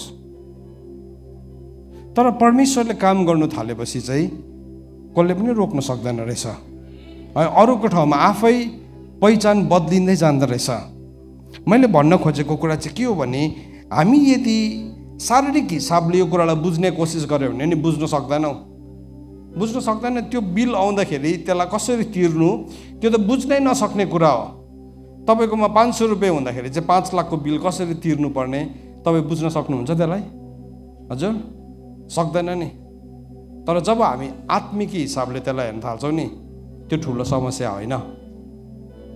समस्या होइन एभ्री मन्थ एभ्री टाइम हामी त्यो ठाउँमा गएर नि गोडा ठोकेला हुन्छ भजन सङ्ग्रह 91 11 र 12 त हामीले पुरा भएको त एभ्री मन्थ देख्छौँ एभ्री विक देख्छौँ अब चाहिँ यो पालि चाहिँ पक्का ठोक्यो यो पालि चाहिँ पक्का खुट्टा ठोकिन्छ है त्यति बेला नै चिलको पखेटाले आएर थामेको पनि हामीले देखेका छौँ त्यो कुरा नै शारीरिक हिसाबले बुझ्न सक्दैन त्यो बुझ्नै नसक्ने कुरा हो किनभने आत्मिकी जुन चाहिँ मान्छे चाहिँ अनात्मिक छ नि उसले बुझ्न सक्दैन अनि उसले के भन्छ कुरा मात्रै गरेर पेट भर्छ कुरा मात्रै गरेर हुँदैन हामी विश्वासमा उभिनु पर्ने हुन्छ तर जबसम्म एउटा मान्छे आत्मिक हुँदैन उभिन सक्दैन प्रभु यीशु ख्रीष्टले यूहन्ना 3:6 भन्नुभयो अब मैले शरीरबाट आउने प्रकाशको मात्रै तपाईलाई डेफिनेसन दिँदैछु है प्रभुले पत्रुसलाई भन्नुभयो यो कुरा चाहिँ शरीरले तिमीलाई भनेको होइन तर यीशु चाहिँ ख्रीष्ट हुनुहुन्छ भन्ने चाहिँ आत्मिकी प्रकाश हो। सो यूहन्ना 3 अध्यायको 6 पद हेर्नुहोस्, प्रभु यीशु ख्रीष्टले के भन्नुभएको छ यूहन्ना 3 अध्यायको 6 पदमा, जुन चाहिँ देहबाट जन्मेको छ त्यो चाहिँ देह हो, जुन चाहिँ आत्माबाट जन्मेको छ त्यो चाहिँ आत्मा हो। देह शरीरबाट चाहिँ केवल शरीर मात्रै जन्मिन्छ अनि शरीरमा जन्मेका कुराहरू चाहिँ मर्छ, तर आत्मिकी कुराहरू चाहिँ अमर छ। आत्मिकी कुरा चाहिँ शक्तिशाली छ। आत्मिकी कुरामा रोग छैन, आत्मिकी कुरामा चङ्गाई छ, आत्मिकी कुरामा प्रशस्तता छ, आत्मिकी कुरामा पूर्णता छ। सो प्रभुले निकोदेमसलाई भन्नुभयो शरीरबाट जन्मेको चाहिँ शरीर नै हो। शरीरबाट जत्रो ठुलो जन्मायो भने पनि नि मर्छ, एक दिन मर्छ, इट विल डाई। तर यदि त्यो आत्माबाट जन्मेको हो भने चाहिँ त्यो चाहिँ आत्मिकी हो। त्यसले गर्दाखेरि कलसीको किताब 3 अध्यायको 2 पदले भन्दैछ, तिमीले चाहिँ माथिको कुरामा मन लगाऊ जहाँ चाहिँ येशू ख्रीष्ट हुनुहुन्छ। चर्च अब फोकस शिफ्ट गर्ने समय आयो। 2 किसिमको माथि छ। एउटा चाहिँ संसारको माथिको कुराहरू छ, त्यसलाई चाहिँ रोमीले भनेको छ उच्चप्रति मन नलगाऊ, नम्र कुराहरूमा झुक भनेको छ। तर कलसी 3 को 2 पदले के भन्दैछ, माथिको कुरामा मन लगाऊ जहाँ चाहिँ ख्रीष्ट हुनुहुन्छ। सबैले भन्नुहोस् त, माथिको कुरामा मन लगाऊ जहाँ चाहिँ ख्रीष्ट हुनुहुन्छ। किनभने ख्रीष्टदेखि नै सबै कुराहरू सुरु हुन्छ। म हिजो एकजना छोरासँग बात मार्दै थिएँ, उसलाई मैले यो बुझाउने कोसिस गर्दै थिएँ। संसारमा चाहिँ नि हामीले के सिकेको छौँ भन्दाखेरि नि, अब यहाँ थुप्रो जवान छोराछोरीहरू पनि छ। हामी स्कुलमा पढ्दाखेरि हामीलाई यसरी सिकाएको, यो चाहिँ नन लिभिङ थिङ हो, यो चाहिँ लिभिङ थिङ, यो नन लिभिङ थिङ, यो लिभिङ थिङ। तर नि त्यही साइन्सले भन्छ नन लिभिङ थिङभित्र मतलब जुन चाहिँ कुरामा जीवन छैन नि त्यहाँभित्र चाहिँ अणु छ, अणु। आज यो काठ चाहिँ किन काठ हो भनेर हामी भन्छौँ भने यो काठ हुने अणु छ यसभित्र। यसको एउटा संरचना छ, ढाँचा छ, कन्फिगुरेसन छ। अनि त्यो संरचना चाहिँ काठ भइरहनुको लागि चाहिँ त्यति नै हुनुपर्छ, त्यति नै हुनुपर्छ। त्यसको एउटा सङ्ख्या हुन्छ। जस्तो कि पानीलाई हेर्नु भयो भने पानी चाहिँ पानीमा 2वटा हाइड्रोजनको अणु हुन्छ र एउटा अक्सिजनको अणु हुन्छ। त्यसलाई साइन्टिफिकल्ली भन्नु भने चाहिँ H2O भन्छ। त्यो भनेको चाहिँ 2टा हाइड्रोजनको अणु र एउटा अक्सिजनको अणु भएकोलाई चाहिँ पानी भन्छ, H2O भन्छ। तर नि त्यो 2टाको बदली तपाईँले 3वटा बनाइदिनु भयो, H3O भयो भने चाहिँ त्यो पानी हुँदैन। त्यसलाई खानु भने तपाईँ मर्नु सक्छ। या तपाईँले H2O2 गऱ्यो भने त्यो हाइड्रोजन पेरोक्साइड हुन्छ। त्यो पनि एउटा केमिकल हो है। तपाईँ थुप्रोजनाले ब्युटी पार्लरमा खुट्टा सफा गर्ने केमिकल H2O2 चलाउँछ। कन्फिगरेसन, पानी चाहिँ सधैँभरि पानी भएर रहनुको लागि चाहिँ त्यो सधैँभरि H2O नै हुनुपर्छ। कसले चाहिँ थामेर राख्यो, त्यो कसले चाहिँ थामेर त्यसलाई त्यत्तिकै राखेको छ? त्यो त नन लिभिङ थिङ हो त अन्त। तर त्यसलाई थाम्नु हुने चाहिँ येशू ख्रीष्ट हुनुहुन्छ। कलसी 1 को 17 पदले भन्छ, उहाँमा नै सबै कुराहरू अड्केको छ। H2O, H3O भने फेरि यो बोतलको पानी अहिलेको पोइजनस हुन्छ। तर यो H2O नै हुन्छ। सधैँभरि खोल्नु भने पनि H2 नै हो। कसले अड्काएर राखे त्यत्तिकै? येशू ख्रीष्टले। उहाँमा नै सबै कुराहरू अडेर बसेको छ, एभ्रिथिङ। अनि ख्रीष्ट भनेको चाहिँ नि त्यो हो। क्राइस्ट भनेको चाहिँ नि उहाँमा सबै कुराहरू अडिएको छ। सबैजनाले भन्नुहोस् त, ख्रीष्ट भनेको चाहिँ उहाँमा नै सबै थोक, चाहे दृश्य चाहे अदृश्य अडिएर बसेको छ। ख्रीष्ट भनेको चाहिँ त्यो हो। सबै थोक अडेर बसेको रहेछ नि त। अनि मलाई चाहिँ साँचा दिनुभएको छ, त्यो अड्केको कुरालाई खोल्नु पनि सक्छु फेरि मैले। मजाको कुरा। त्यो साँचा येशू ख्रीष्टकोमा पनि थियो नि। प्रभुले के भन्नुभयो, त्यो खाली घ्याम्पामा पानी भर भन्यो। त्यो घ्याम्पा कुन चाहिँ थियो? खुट्टा धुनु राखेको भाँडाहरू थियो, खुट्टा धुँदा चलाउने पानीको भाँडा थियो। तर त्यो त्यो दिन नि पानीको एउटा साँचालाई प्रभुले खोलिदिनु भयो। पानीको अणु H2O हुन्छ, पानी भरेको थियो, तर प्रभुले अलिकति साँचा खोलिदिनु भयो कि के भयो त्यो पानी केमा परिणत भयो? दाखमध्यमा। अब साइन्टिफिकली दाखमध्यको कन्फिगरेसन हेऱ्यो भने नि त्यसमा पानी र दाखमध्यमा 1-2वटा एटम मात्रै माथि तल हुन्छ, तर त्यो साँचा यीशु ख्रीष्टकोमा थियो। यीशु ख्रीष्टले खोल्नु भयो अनि त्यो पानी के भयो? दाखमध्य भयो। अब त्यो साँचा प्रभुले कसलाई दिनुभएको छ? हजुर हजुर हामीलाई दिनुभएको छ, तर सबैलाई होइन, उनीहरूलाई मात्रै हो जसले चाहिँ यीशु चाहिँ ख्रीष्ट हो भनिकन चिन्छ। के तपाईँले यीशु चाहिँ ख्रीष्ट हो भनिकन चिन्नु भएको छ? यदि तपाईँले चिन्नु भएको छ भने चाहिँ नि त्यो चिनेको दिन चाहिँ तपाईँको जीवनमा नि त्यो साँचा आइपुग्छ अनि त्यो साँचाले चाहिँ नि तपाईँले पनि खोल्न सक्नुहुन्छ। यीशु ख्रीष्टले खोलिदिनु भयो नि। अब यीशु ख्रीष्टले खोलिदिएर पानीलाई दाखमध्यमा बनाउनु भएको, धन्न लेखेको छ त्यो, होइन भने पत्याउने थिएन। आज कतिजनाले त्यस्तो कुरा पत्याउनु सक्दैन, तर प्रभुले त पानी नै हाल्नु लाउनु भएको हो कि होइन भन्नुहोस् त। यूहन्नाको किताब 2 अध्यायमा हुनुपर्छ सायद, काना सहरको विवाह भोज। प्रभुले के भर्न लाउनु भएको थियो त्यो घ्याम्पामा? हजुर पानी भर्नु लाउनु भएको थियो नि, तर भरे चखाउँदाखेरि चाहिँ के भएको थियो? त्यो पानी दाखमध्य भएको थियो। अनि के भन्यो? भर्नेलाई मात्रै थाहा थियो भनेको छ, अरू कसलाई पनि थाहा भएन अरे। जुन चाहिँ मान्छेले चाहिँ लगेर पानी भर्यो अरे नि, त्यो मान्छेलाई मात्रै थाहा भयो अरे त्यहाँ चाहिँ पानी हालेको हो भनिकन। हेर्नुहोस्, स्वर्गको प्रकाश चाहिँ नि सबैजनाले थाहा पाउँदैन, तर जसले चाहिँ यीशु ख्रीष्ट हो भनेर चिन्छ नि उसले चाहिँ स्वर्गको कुराहरूलाई जान्न थाल्छ। सुन्नुहोस् चर्च, अब चाहिँ नि हामी त्यो लेभलमा उठ्नलाई प्रभुले बोलाउँदै हुनुहुन्छ। तपाईहरू त्यत्तिकै यो राजधानीमा बस्नु भएको होइन। यदि राजधानीमा बसेको मान्छेहरूले यो कुरा बुझ्यो भने चाहिँ नि राजधानीको चाहिँ हल्ला छिट्टो फैलिन्छ, छिट्टो फैलिन्छ। यहाँ दिल्लीमा जे हुन्छ सारा इन्डियाभरि फैलिन्छ, सारा नेपालभरि फैलिन्छ। त्यसले गर्दा पो तपाईँहरूलाई यहाँ राख्नु भएको हो त। नङ्ग्रा घिसाएर नङ्ग्रा छोटो छोटो बनाउन राख्नु भएको होइन, नङ्ग्रा पालेर लामो लामो बस्नु पनि बनाउनु राख्नु भएको होइन। त्यो प्रकाशमा जिउनलाई प्रभुले तपाईँहरूलाई यो ठाउँमा such a time like this यहाँ राख्नु भएको हो। सो यहाँ के भन्दैछ वचनले? हेर्नुहोस् है, वचनले भन्दैछ माथिको कुरामा मन लगाऊ जहाँ चाहिँ को हुनुहुन्छ? ख्रीष्ट हुनुहुन्छ। 2वटा माथि छ, एउटा चाहिँ संसारको माथिको डाँडाहरू हो, तर दाउदले चाहिँ त्यो डाँडालाई हेरेर भन्यो, पर्वतहरूलाई हेरेर म भन्दैछु मेरो गुहार चाहिँ त्यहाँभन्दा माथिबाट आउँछ। पर्वतहरूतिर म मेरो आफ्नो आँखा उठाउँछु, मेरो गुहार कहाँबाट आउँछ? परमेश्वरबाट आउँछ, जसले स्वर्ग र पृथ्वी। संसारमा पनि छ नि पर्वत, 7वटा पर्वतहरू छ। हामीले देख्न सक्ने पर्वत चाहिँ त्यही हो, एकदम छङ छङ देख्छ त्यो पर्वत चाहिँ। त्यहाँ त म पनि पुग्नु पाएँ है। त्यहाँ पुग्नेहरू यति साह्रो अशान्तिमा छ, वास्तवमा हामीहरू भन्दाखेरि धेरै अशान्तिमा छ।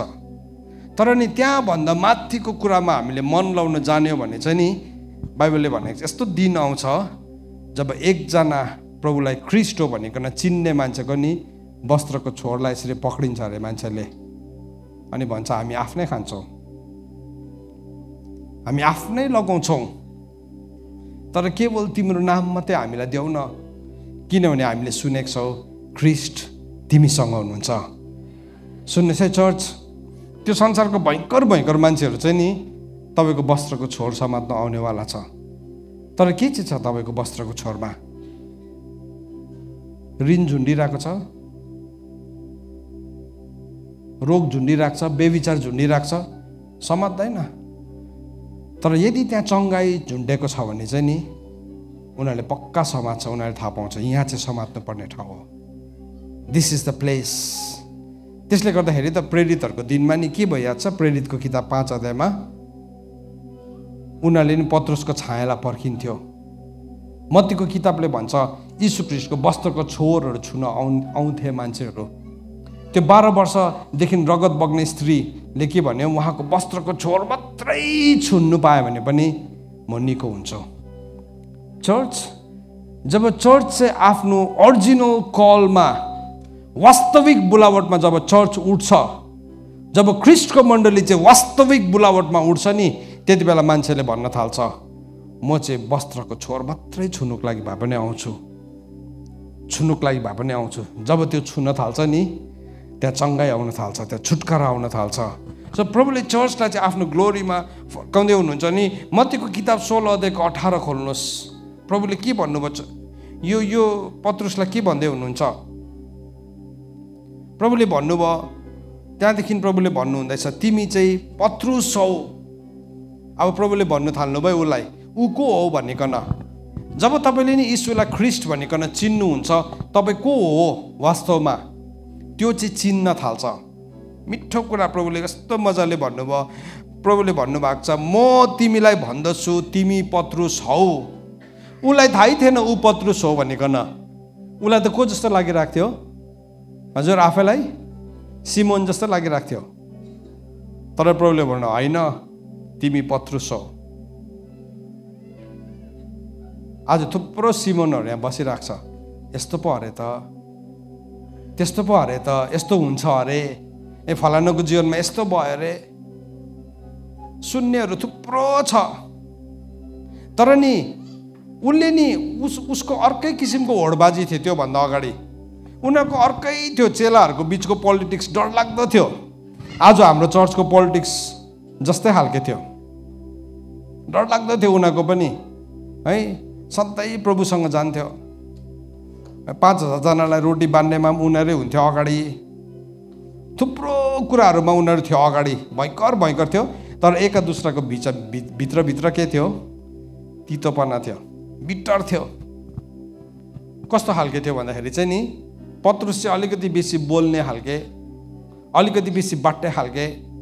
है कसैले के भन्यो भने तिमीहरू चुपलाग भनिहाल्थ्यो। अन्त पत्रुसलाई सामना गर्न सक्दैन थियो। अनि केही कुरा भन्नु छ भने यीशु ख्रिस्टलाई चेलाहरूले आमालाई ल्याएर भनिन्जेलसम्म भाग्छ।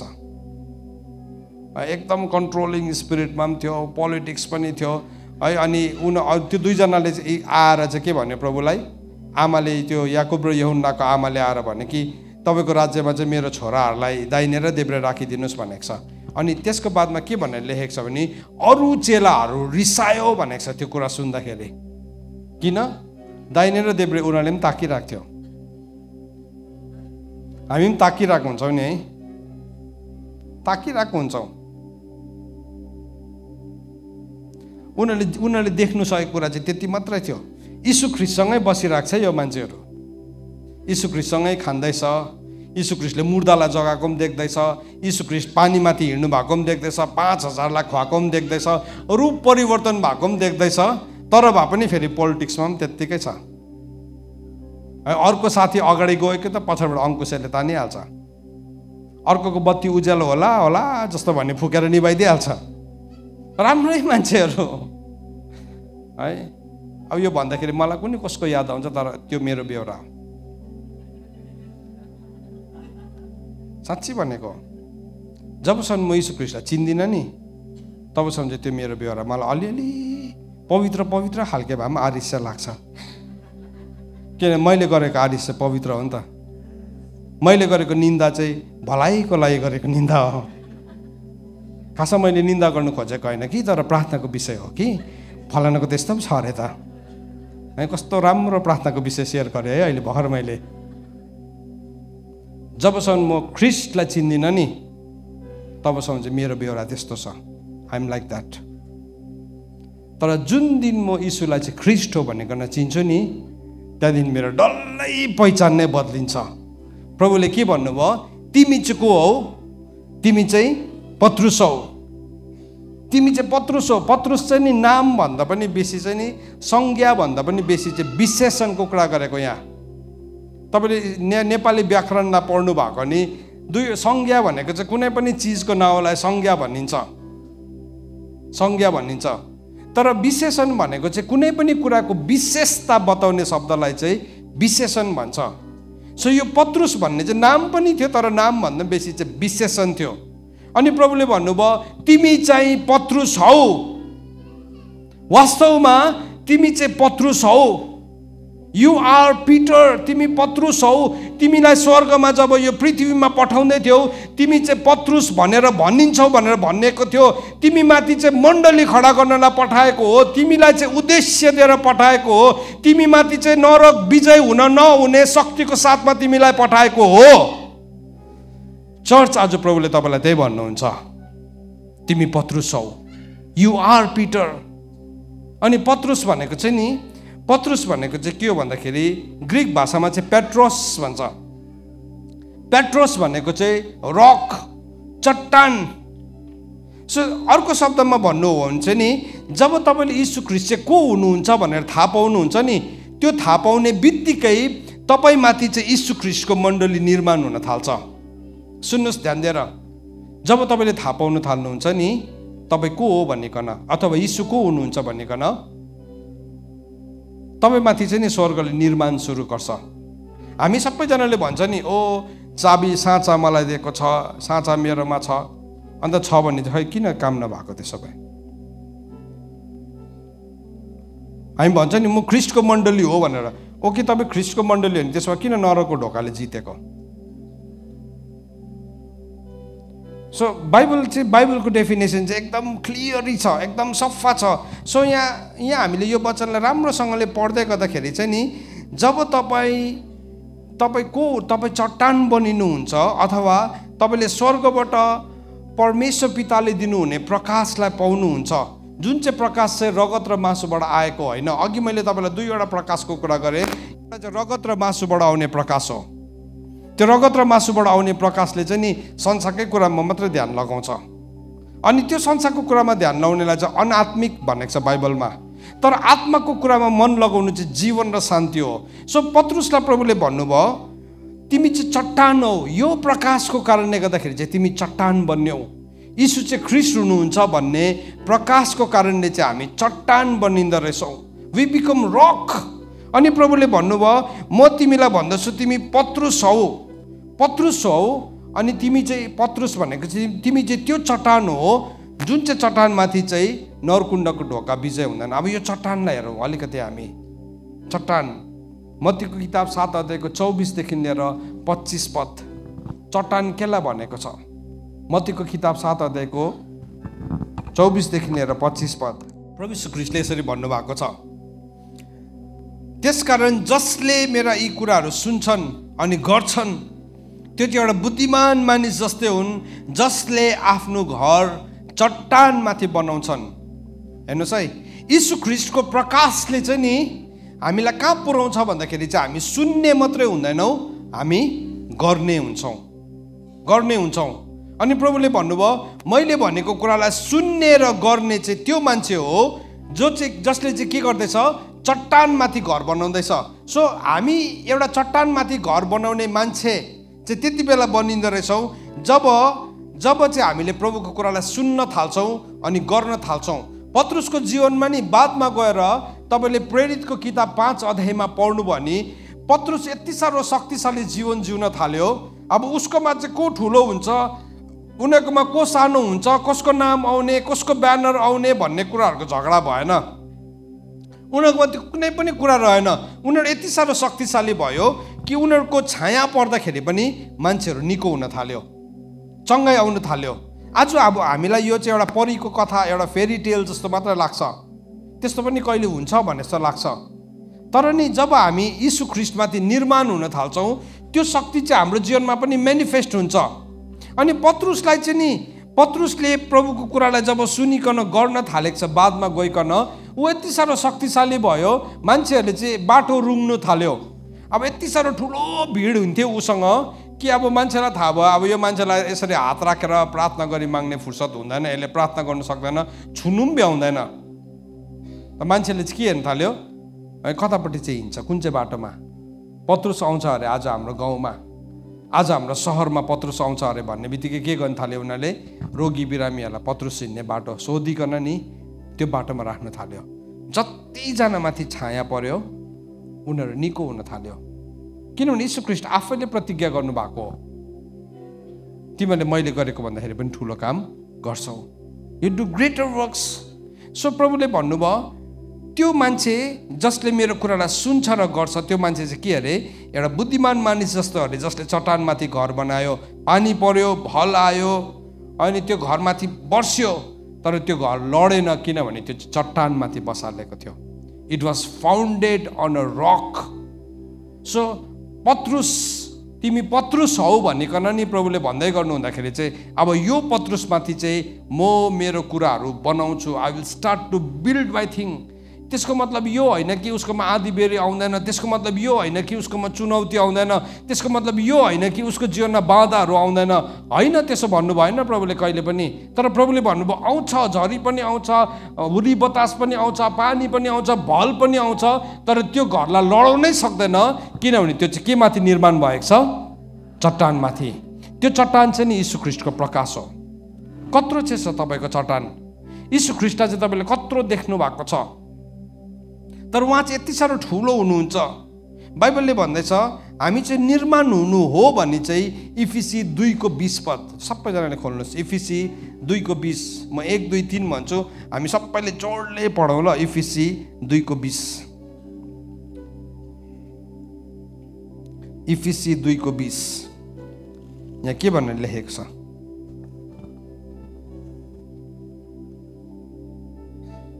दुईको 19 र 20 पद सबैले खोल्नुहोस् आफ्नो बाइबललाई।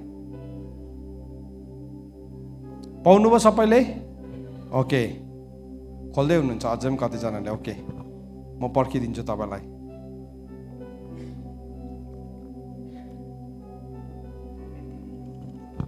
यसरी लेखेको छ, हामी पढौँ ल। 1, 2, 3। यसरी अब तिमीहरू विदेशी र प्रवासी होइनौ, तर सन्तहरूसँग तिमीहरू सङ्घी नागरिक र परमेश्वरको परिवारका सदस्यहरू भएका छौ। त्यो घराना प्रेरितहरू र अगमवक्ताहरूको जगमाथि बसालेर निर्माण भएको छ र ख्रीष्ट येशू आफै चाहिँ मुख्य कुने ढुङ्गा हुनुहुन्छ।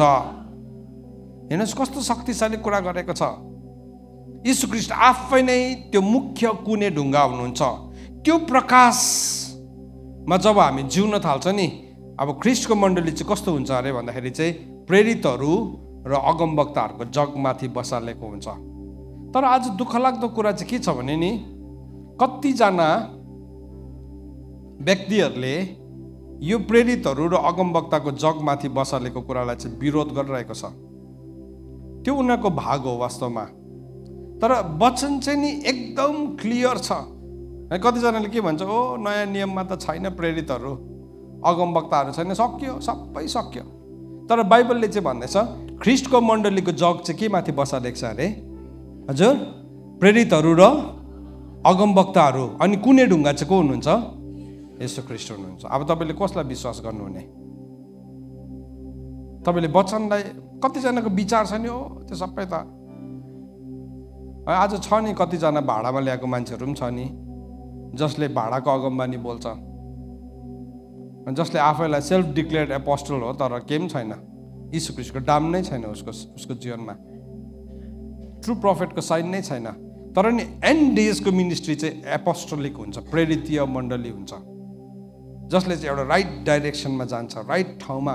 अनि त्यो दुईजना नि प्रेरित र अगमवक्ताको जगमाथि बसालिँदै गर्दाखेरि चाहिँ यीशु ख्रीष्ट चाहिँ कुने ढुङ्गा हुनुहुन्छ। प्रभुको वचन दोस्रो इतिहास 36:15 हामीले पढ्यो भने नि, प्रभुले चाहिँ नि त्यहाँ लेखेको छ, इजरायलीहरूमा नि उनीहरूलाई घरिघरि परमेश्वरले आफ्नो अगमवक्ताहरू पठाउनु भयो, आफ्नो मानिसहरूमाथि उहाँले दया गर्नुभयो। तर के भयो भन्दाखेरि चाहिँ उनीहरूले ठट्टा गरिरह्यो भनेको छ। They kept on मकिङ the मेसेन्जर्स of God. परमेश्वरको सन्देश वाहकहरूलाई, अगमवक्ताहरूलाई उनीहरूले ठट्टा गर्यो, परमेश्वरको वचनलाई अवहेलना गर्यो, अनि उनीहरूले अगमवक्ताहरूलाई हप्काउन थाल्यो, जबसम्म परमेश्वरको क्रोध आएन र उनीहरूको लागि कुनै पनि बाँच्ने उपाय भएन भनेर लेखेको छ। पढौँला एकपल्ट, यो मैले मेरो यहाँबाट डाइरेक्ट ट्रान्सलेट गरेँ। दोस्रो इतिहास 36:15। आज किन हामी गरिब छौँ, हामी किन कमजोर छौँ? किनभने नि हामी त्यस्तो ठट्टा गर्ने मान्छेहरूको कुराहरूलाई हामी विश्वास गर्छौँ। र यो त वचन भनेको, अहिले तपाईँलाई भनेको सबै कुरा, कुनै पनि मेरो थट, हाम्रो थट आज बिहानदेखि हामीले यहाँ कहीँ पनि प्रचार गरेका छैनौँ। यसरी लेखेको छ, आफ्नो पाउनुभयो दोस्रो इतिहास 36 को 15 र 16 पद, 2 Chronicles chapter 36 verse 15 and 16। यसरी लेखेको छ, आफ्नो प्रजा र आफ्नो वासस्थानमाथि दया गर्नुभएको हुनाले परमप्रभु तिनीहरूका पुर्खाका परमेश्वरले तिनीहरूलाई आफ्ना दूतहरूसँग घरिघरि चेतावनी दिनुभयो, तर परमेश्वरको क्रोध उहाँका मानिसहरूमाथि नपरुन्जेल तिनीहरूले उहाँको दूतहरूलाई हँसी ठट्टा गर्न र उहाँको वचनलाई निन्दा गर्न र उहाँको अगमवक्ताको गिल्ला गर्न छोडेन, अनि त्यो शान्त हुन सकेन। किन हाम्रो जीवनमा नि नरोकिकन कष्ट आइरहेको छ? किनभने हामीले परमेश्वरको कुरालाई पत्याउँदैनौँ। है, हामीले यीशु ख्रीष्टलाई कस्तो सम्झिराख्छौँ? जोन द ब्याप्टिस्ट जस्तो मात्रै सम्झिराख्छौँ। हो नि, यीशु ख्रीष्टको सेवकै जोन द ब्याप्टिस्ट जस्तो पनि थियो, तर उहाँ जोन द ब्याप्टिस्ट त होइन नि त। सो के भनिरहेको छ? एउटाले हाम्रै सही, अर्कोले हाम्रै सही। तर बाइबलले चाहिँ के सही हो बताउँदैछ। साँच्चीकै ख्रीष्टको मण्डली चाहिँ प्रेरित र अगमवक्ताको जगमाथि बसालेको हुन्छ, अनि कुनै ढुङ्गा चाहिँ यीशु ख्रीष्ट हुनुपर्छ। त्यहाँ माथि मात्रै निर्माण हुन्छ। त्यहाँ चाहिँ किज आउँछ, जे तिमीले पृथ्वीमा बाँध्छौ स्वर्गमा बाँधिन्छ।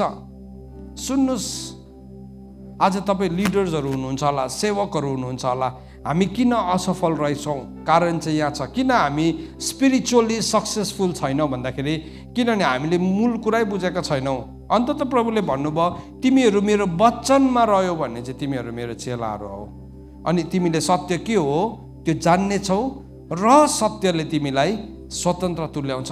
पहिला चाहिँ उहाँको वचनमा रहनु जरुरी छ। यहाँ हो वचन, वचनले भन्दैछ। किन चाहिँ परमेश्वरको क्रोध रोकेको छैन? किन हाम्रो घरानामाथि यो आएको, एउटा माथि अर्को विपत्ति किन आएको भन्दाखेरि वचनमा रहेको छैन। Very simple. अगमबानी आयो, पत्याएन।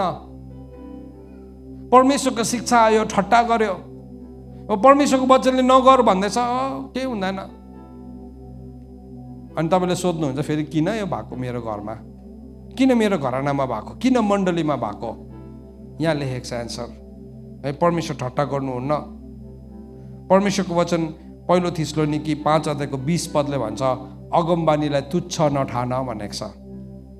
अगमबानीलाई तुच्छ नठान। तर तुच्छ चाहिँ कसले ठान्छ भनेर चाहिँ नि 2 पत्रुस 2 अध्यायको 10 पदमा लेखेको छ, ती मानिसहरू जसले चाहिँ नि शरीरको अभिलाषामा मन लगाइरहेको छ, उनीहरूले चाहिँ नि उच्च अख्तियारको निन्दा गर्छ भनेको छ।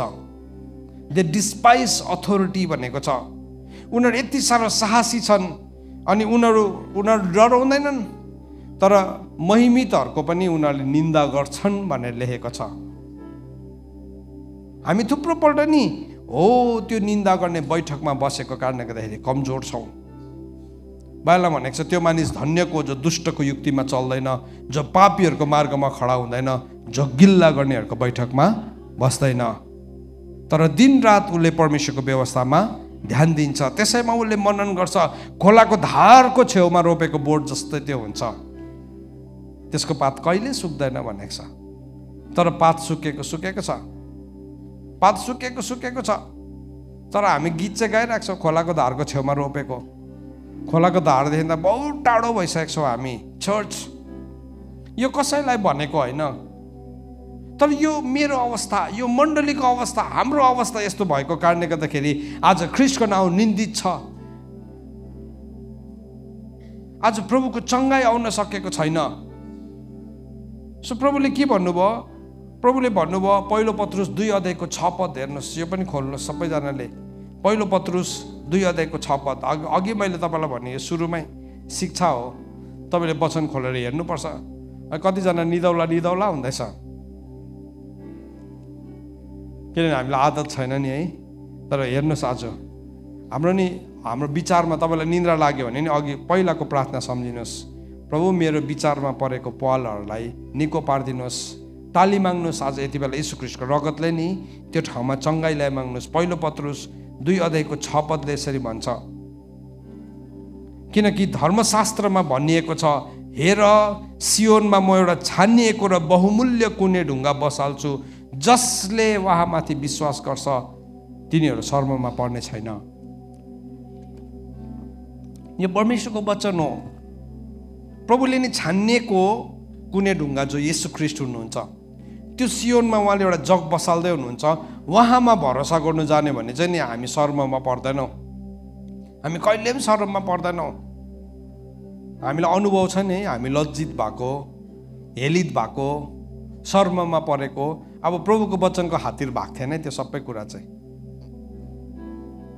तपाईँले हात नदेखाउनुहोस् कि, तर हामी यो प्रश्न सोध्न चाहन्छु, तपाईँ कतिजनाले आफ्नो जीवनमा हेलित भएको अनुभव गर्नु भएको छ? हात नदेखाउनुहोस्। तपाईँलाई थाहा छ। तर त्योसँग अझै एउटा कुरा जोड्न चाहन्छु। त्यो हेला चाहिँ प्रभुको वचनलाई मानेको कारणले गर्दाखेरि, धार्मिकताको खातिर या प्रभु यीशु ख्रीष्टको खातिर भएको थियो कि अरू कुरा खातिर भएको थियो? अब प्रभुको खातिर, प्रभुको नाउँको खातिर, वचनको खातिर हेलित भएको त धन्यको भनेको छ। अब त्यसको त कुरै छैन, त्यो त मेडल हो, त्यो त तकमा हो, स्वर्गले दिएको तकमा हो। तर तपाईँ प्रभुलाई पनि विश्वास गर्नुहुन्न। प्रभुको कुरा कोही केही बेला है तपाईँको जीवनमा, तर तपाईँ राम्रो मान्छे छ आफ्नो हिसाबले, तपाईँ एकदम परिश्रमी, मेहनती, तपाईँको जीवनमा प्रभु चाहिँ छैन, तर भए पनि तपाईँ परिश्रमी, मेहनती, राम्रो मन भएको, राम्रो हृदय भएको मान्छे हुनुहुन्छ, तर भए पनि तपाईँ हेलित हुनुहुन्छ। अब सुन्नुहोस् है, त्यो हेला चाहिँ नि प्रभुबाट आएको हेला होइन। प्रभुको वचनले भन्दैछ उहाँमाथि भरोसा गर्नेहरू चाहिँ शर्ममा पर्दैन भनेको छ। यदि हामीले नि त्यो चट्टान नबुझ्यो भने चाहिँ नि त्यो नचाहिँदो हेला चाहिँ नि मैले ल्याउनु पर्दैन, मेरो लाइफमा ल्याउनु पर्दैन। तर हाम्रो जीवनमा त नचाहिँदो पनि हेला भइरहेको छ। हामी त चर्चभित्र पो धमास दिन्छौँ त, लिडरलाई पो धमास दिन्छौँ त, या विश्वासीलाई पो धमास दिन्छौँ, बाहिर त हामी स्याल हो नि। अलिकति के गर्यो भने हामी डराउँछौँ। एउटा देशमा गएको थियो दाजु र म, हामीलाई विश्वास लाग्यो त्यो देशमा गएर नि त्यो देशको मान्छेहरू चाहिँ यस्तो छाती फुलाएर हिँड्दो रहेछ।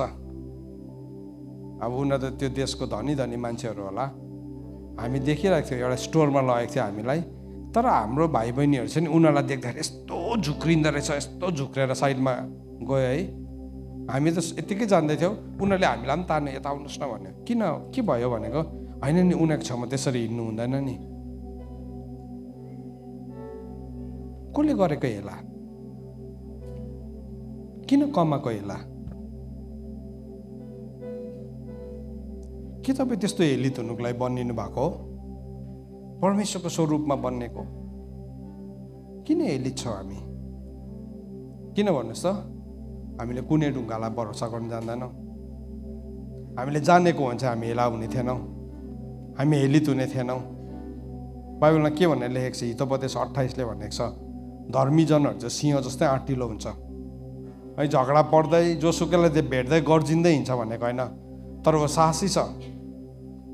ऊ हेलित हुनु पर्दैन, हेलित हुनु पर्दैन। तर हामी चाहिँ एउटा ठुलो मान्छे देख्यो भने उसको छेउमा के देख्छौँ हामी? म त पढेको पनि छुइनँ, पैसावाला पनि होइन, आफैलाई कि उसले हेलाइ गरेको छैन भने पनि उसको राम्रै नजरले उसलाई तपाईँलाई हेऱ्यो भने पनि तपाईँले हेलित भएको अनुभव गर्नुहुन्छ। किन भन्नुहोस् त?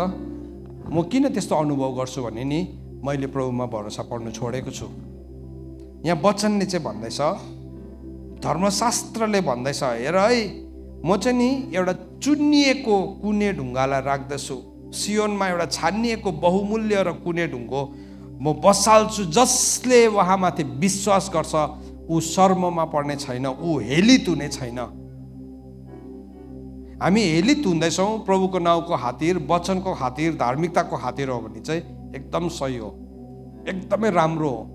त्यति बेला त अब चुप्पै बस्नु पर्यो। अघि बिहान दाजुले भन्नुभयो, जवाबै दिनु मनपर्छ, कोही कोही बेला त पञ्चदलीय चलाउनु मनपर्छ, तर भए पनि त्यति बेला चुपचाप बस्नै पर्ने हुन्छ, चुपचाप बस्ने सहनै पर्ने हुन्छ। त्यति बेला चाहिँ मुखले भुइँ छुनै पर्ने हुन्छ। तर होइन, वचनको खातिर पनि होइन, धार्मिकताको खातिर पनि होइन, सत्यताको खातिर पनि होइन, तर भए पनि म हेलित हुँदैछु भने चाहिँ नि प्रभुले मलाई त्यो हेलित हुनु चाहिँ बनाउनु भएको होइन। त्यो चाहिँ मैले यो कुने ढुङ्गामाथि भर पर्न छोडेको छु। सुन्नुहोस्, यो पहिलो चरण हो, फर्स्ट स्टेप ख्रीष्टलाई चिन्ने पहिलो चरण। तपाईँले येशूलाई चिन्नु भएको होला, तर अब ख्रीष्टलाई चिन्ने समय आयो। किनभने ख्रिस्टमा नै सबै कुराहरू जोडेर बसेको छ, सबै कुरा जोडेर बसेको छ। एकजना भाइ नि एकजना छोरा, हाम्रो छोरा पर्छ, ऊ कसैको डेयरी फार्ममा काम गर्नु गएछ। त्यो मान्छे अब ठुलो डेयरी फार्मको मालिक, एक दिनमा 14,000 लिटर दुध बेच्छ अरे। 14,000 लिटर दुध बेच्छ अरे एक दिनमा। कत्रो चाहिँ होला उसको डेयरी। त्यो भाइ त बिचारा त्यहाँ काम गर्नुपर्ने, उसको मुनि मालिकलाई त भेट्नु पनि पाउँदैन। तर नि प्रभुलाई विश्वास गर्ने सानो केटा, एक दिन मालिक बिमार भएछ, उसले मालिकलाई भेट्नु पर्ने भयो। यसो हेऱ्यो, रोगी देख्यो, कमजोरी देख्यो, बात मारिसक्यो। अनि सोधेछ, सर रिसाउनु हुने, एउटा क्वेसन सोधौँ? सोध, तपाईँलाई के भइरहेको छ? म यस्तो बिमारी भइरहेको छु, मेरो रोग चाहिँ अब जाति हुँदैन, डक्टरले भनेको यही रोगले म मर्छु अरे। आँट गरेछ, म तपाईँको लागि प्रार्थना गरिदिउँ? त्यो मान्छेले भनेछ, यसो हेऱ्यो है, यो मेरो गोठाला, प्रार्थना गरिदिन्छु भन्दैछ। लु त ठिकै छ, उसलाई पनि दुखिरहेको बेलामा अर्कालाई किन मन दुखाउनु भन्ने भयो होला। त्यो भाइले गएर नि हात राखेर प्रार्थना गर्दैछ। त्यो मान्छे नि त्यति बेला इन्स्ट्यान्टली हिल भयो। मेडिकल डक्टरले, अस्ट्रेलियाको ठुलो डक्टरले जाति हुँदैन भनेको चाहिँ नि त्यो कुरालाई उसले क्यान्सल गरिदियो। किनभने नि उसले कुनै ढुङ्गामाथि भरोसा पर्नु सिकेको थियो। उसले प्रमोसन माग्नु परेन त्यहाँ। भोलिको दिनदेखि चाहिँ नि ऊ मालिकसँग टेबलमा बसेर खाने भयो, अरूहरू चाहिँ परबाट हेर्ने मात्रै भयो है। त्यो मालिकले 14,000 लिटर बेच्छ नि, उसले त, उसको त 14 लिटर पनि छैन गाई दुध दिने। तर उहाँमाथि भरोसा पर्ने कोही पनि लाजमा पर्दैन। सुन्नुहोस् है चर्च, पहिलो चरण हो यो, यीशुलाई ख्रिस्ट हो भनिकन चिन्नु, उहाँमा सबै कुरा टाँसिएको छ भन्ने कुरालाई जान्नु। That is the first step. प्रभुको वचनले भन्नुभएको छ। अब यो चट्टान चाहिँ कस्तो हो भने नि, यो चट्टानको चाहिँ दुईवटा खुबी छ। एउटा चाहिँ यो चट्टानमा भरोसा पर्ने कोही पनि लाजमा पर्दैन। तर 2 अध्यायको 8 पदमा हेर्नुहोस्, त्यही पहिलो पत्रुस 2 अध्यायको 6 मा थियो अघि हामी, 8 पदमा हेर्नुहोस् त्यहाँ के लेखेको छ। यसरी लेखेको छ, र एउटा ढुङ्गो जसले मानिसहरूलाई ठेस खान लाउने छ, र एउटा चट्टान जसले तिनीहरूलाई लोट्न लाउँछ। अब यो चट्टानमाथि भरोसा पर्नु सकेन भने चाहिँ नि हामी ठेस खान्छौँ। यो चट्टानसँग ठोकिने बित्तिकै प्रभुको सत्यताहरू कडा छन् त, यति साह्रो कडा छ यो सत्यता। अब यो सत्यता चाहिँ यति साह्रो कडा छ, प्रभु यीशु ख्रीष्टले भन्नुभयो कि मसँग चित्त नदुखाउनेहरू धन्यको हो भन्नुभयो प्रभुले। कति बेला भन्नुभयो भने नि, बप्तिस्मा दिने यूहन्ना जो थियो, उसले यीशु ख्रीष्टलाई आउँदै गरेको देखे एक दिन ऊ परबाट। अनि परमेश्वरले उसलाई चिन्ह दिनुभएको थियो। अनि त्यो चिन्ह अनुसार उसले चिन्यो यीशु ख्रीष्ट चाहिँ परमेश्वरको थुमा हुनुहुन्छ भनेकन। यूहन्नाले भन्यो, हेर संसारको पाप उठाइ लैजाने थुमा। उसले जसै त्यो भने नि, सबैजना यूहन्नाको चेलाहरू पनि यीशु ख्रीष्टलाई हेऱ्यो। 1-2 जनाले त त्यो दिनदेखि यूहन्नासँग हिँड्नु पनि छोड्यो भनेको छ। प्रभु यीशु ख्रीष्टको 12 जना चेलाहरू मध्ये एकजना अन्द्रियास जो छ, त्यो चाहिँ यीशु ख्रीष्टको चेला हुनुभन्दा पहिला यूहन्नाको चेला थियो। त्यो दिनदेखि अन्द्रियासले छोडिदियो यूहन्नालाई, किन यूहन्नाले अस्तिदेखि एक दिन परमेश्वरको थुमा आउनुहुन्छ, म उहाँको लागि बाटो तयारी पार्दैछु भन्ने शिक्षा दिइरहेको थियो। अब त्यो दिन त देखाइ नै दियो उही हो भनेकन। अनि त्यो अन्द्रियासले भने, किन बस्नु यो मान्छेसँग, यो भन्दाखेरि बेटर अप्सन पायो भने। यूहन्ना रिसाएन। भोलिपल्ट के भयो, थुप्रोजना मान्छेहरू यूहन्नाको बप्तिस्मा छोडेर यीशु ख्रीष्टले दिँदै गरेको बप्तिस्मामा जान थाल्यो। डल्लै घट्यो। यूहन्नाले भेडा चोर भनेर फेसबुकमा अपलोड गरेन, तर के भन्यो, माथिबाट दिएको छैन कसैले पनि पाउँदैन। माथिबाट दिएको छैन भने कसैले पाउँदैन। म त खुसी छु, म त दुल्हाको के हो, साथी हो। उहाँको आवाज सुनेर म कस्तो खुसी छु। म जुन काम गर्नु लागि आएको हो त्यो पुरा भयो। यति साह्रो खुसी थियो त्यो मान्छे। यस, बचायो। मजा आयो, प्रभु आउनुभयो, मजा आयो। तर प्रभु यीशु ख्रीष्टले भन्नुभयो, यहाँ पत्रुसले भन्दैछ नि, उहाँ चाहिँ एउटा बाँधाको चट्टान पनि हुन्छ अरे। यहाँ हेर्नुहोस् 2:8 एउटा ढुङ्गो जसले मानिसहरूलाई ठेस खान लाउँछ र एउटा चट्टान जसले तिनीहरूलाई लोट्न लाउँछ। यौनालाई मजा आइरहेको थियो, यस म जुन कुराको लागि जन्मेको पुरा भयो, मैले जुन कुराको लागि आफ्नो जीवन अलग गरेको पुरा भयो, मैले देखेँ उहाँलाई देखेँ, मेरो आँखाले देख्यो, उहाँको त जुत्ताको फिता खोल्ने लायकको पनि छुइनँ भन्ने प्रभुलाई मैले देखेँ, यति साह्रो खुसी भएको थियो। त्यहाँदेखि के भइहाल्छ, नेक्स्ट मोमेन्टमा यौना एकदम बोल्ड भयो, साहसी भयो। हेरोदले चाहिँ उसको आफ्नै भाइको पत्नीलाई ल्याएर राखेको थियो, पत्नी बनाएको थियो। उसको भाइ फिलिपको पत्नीलाई चाहिँ हेरोदले, त्यति बेलाको हेरोदले के गरेको थियो, आफ्नो पत्नी बनाएको थियो। बुहारीलाई चाहिँ लिएर आएको थियो भगाएर, बुहारीलाई चाहिँ बुढी बनाएको थियो उसले। अब राजाले गरेको त कसले भन्नु सक्ने है। यौना त्यति साह्रो साहसी भयो, गएर अम्ली राखेर भन्दै नाकमा, यस्तो पाप गर्नु हुँदैन, यो चाहिँ बेविचार हो भन्थ्यो। किन उसले कसरी भन्नु सकेको छ, यीशु ख्रीष्टलाई देखिसकेको थियो नि त। अब त केही भयो भने पनि कसले बचाउनुहुन्छ, यीशु ख्रीष्टले बचाइहाल्नुहुन्छ। मजा, अघि त कम थिएन नि, एक्लै सत्य बोल्दै जानु त तपाईँ एक्लै हुन्छ। सत्य बोल्दै जानुहोस् कि सत्यले स्वतन्त्र बनाउँछ भनेको चाहिँ नि एक्लै पनि बनाउँछ भनेको। कतिजना सत्यले स्वतन्त्र भइरहेको होला, त्यस्तो खालको स्वतन्त्रता मन पर्दैन, मजा आउँदैन रहेछ। मैले मेरो अनुभवबाट भनेको तपाईँलाई। तर सत्यको लागि एक्लो हुनु नराम्रो चाहिँ होइन, त्यो चाहिँ यति साह्रो योग्यको हो। किनभने प्रभुले चाहिँ भन्नुभएको छ, म चाहिँ तँलाई एक्लै छोड्दिनँ, I will never leave you, I will never leave you. यौनालाई मजा आइरहेको थियो, राजालाई पनि भनिदियो, राजाले लगेर जेलमा हालिदियो। यौनालाई मनमनै भइरहेको थियो, अब त प्रभुले मलाई छुट्याइहाल्नुहुन्छ, केही सुर्तै छैन है। प्रभुले त यौनालाई सोध्नु पनि छैन, सोध्नु पनि छैन, एउटा वाट्सएप पनि पठाएन, हाउ आर यु भनेर पनि सोध्नु भएन है, मुटुहरू पनि पठाउनु भएन, वाट्सएपमा धड्किँदै गरेर ढडक ढडक हुँदै गरेर पठाउनु भएन, केही पठाउनु भएन। होइन के हो, नेटवर्क एरियामा छैन होला प्रभु, अलिक नेटवर्क एरियामा आएपछि चाहिँ पठाउनुहुन्छ। अहिले प्रभु अलिक डुल्दै हुनुहुन्छ, अलिक त्यो ठाउँमा नेटवर्क छैन, गद्रिनीहरूमा लाग्दैन, त्यो त विदेश फरेन ल्यान्ड हो, इन्डियाको सिम चल्दैन। तर पठाउनु छैन, खबर नै पठाउनु छैन, सोध्नु पनि छैन। यौना म तिम्रो लागि प्रार्थना गरिदिन्छु भन्नु पनि छैन। त्यहाँदेखि यौनालाई साह्रै भयो, उसले पठायो खबर प्रभुलाई। अघि उसले नै भनेको हो, संसारको पाप उठाएर लाने थुमा।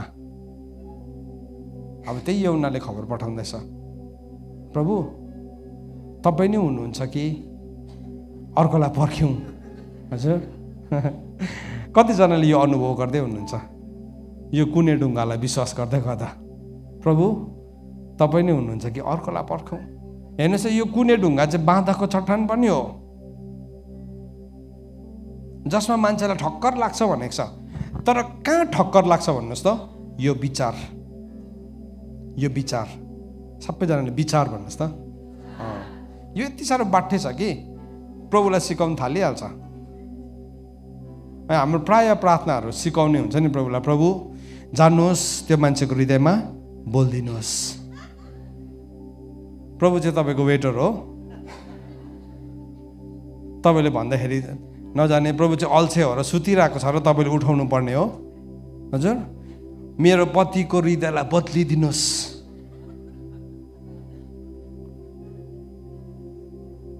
है हामी प्रभुलाई कस्तो अराउँछौँ है, प्रभु म आज सुत्दैछु, रातभरि रक्षा गरिदिनुहोस्। प्रभु चाहिँ डन्ठा बोकेर जाग्दै रहो, जाग्दै रहो। यसले प्रार्थना गरेको छ नि त, रातभरि रक्षा गर्नुहोस्। कोही कोही बेला हामी त्यस्तो मेन्टालिटी, यो दिमाग यति साह्रो बाठे छ। यौनालाई पनि कस्तो लागेको थियो, अब मैले भन्छु प्रभुले बचाउनुहुन्छ। उसलाई चाहिँ के लागिरहेको थियो, उसको घर आँगनको समस्या मात्रै ठुलो लागिरहेको थियो। चेलाकोमा आएर प्रभुलाई भन्यो, त्यो चेलाहरूले, त्यो चेला यौनाको चेलाहरूले आएर भन्यो, तपाईँलाई यसरी भन्दैछ यौनाले। है प्रभुले कस्तो मिठो एन्सर दिनुभयो, जाऊ गएर यूहन्नालाई भनिदेऊ, अन्धाहरूले आँखा देख्दैछ, बहिराहरूले कान सुन्दैछ, लङ्गडाहरू हिँड्दैछ, बन्धनमा परेकोहरू के हुँदैछ? स्वतन्त्र हुँदैछ। धन्य हो तिमीहरू जसले मदेखि चित्त दुखाउँदैन। किनभने यो ढुङ्गाले चाहिँ नि बुझेन भने चित्त दुख्छ प्रभुसँग। इभन आज यो कोठाभित्र पनि कतिजना नि तपाईँ चित्त दुखाएर प्रभुको काम छोड्नु भयो। किन भन्नुहोस् त?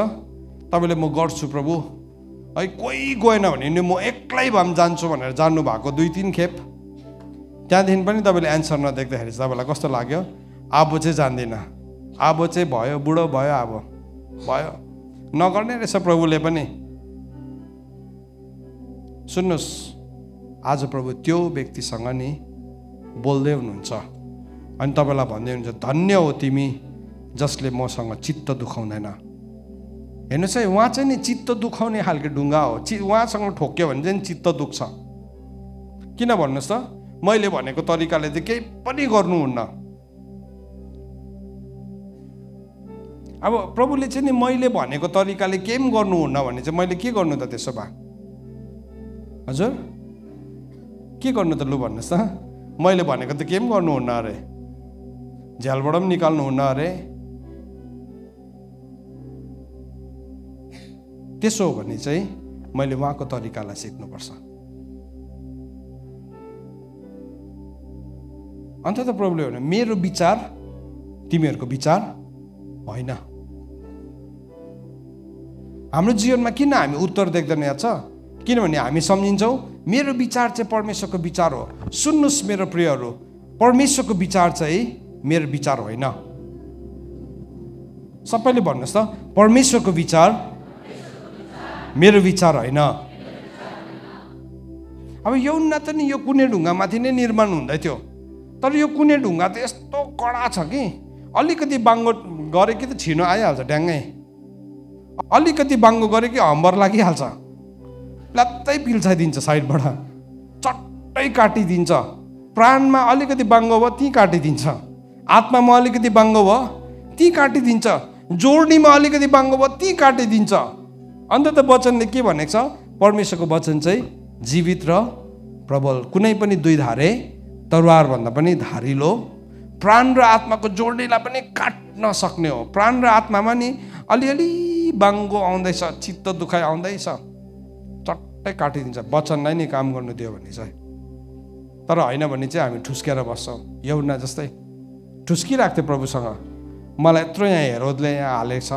अस्ति मैले इन्ट्रोड्युस दिएको होइन तपाईँलाई, अस्ति मैले इन्ट्रो दिएको, अहिले त फेरि बाङबुङ बनाइदियो त तपाईँले मेरो सेवकाई नै।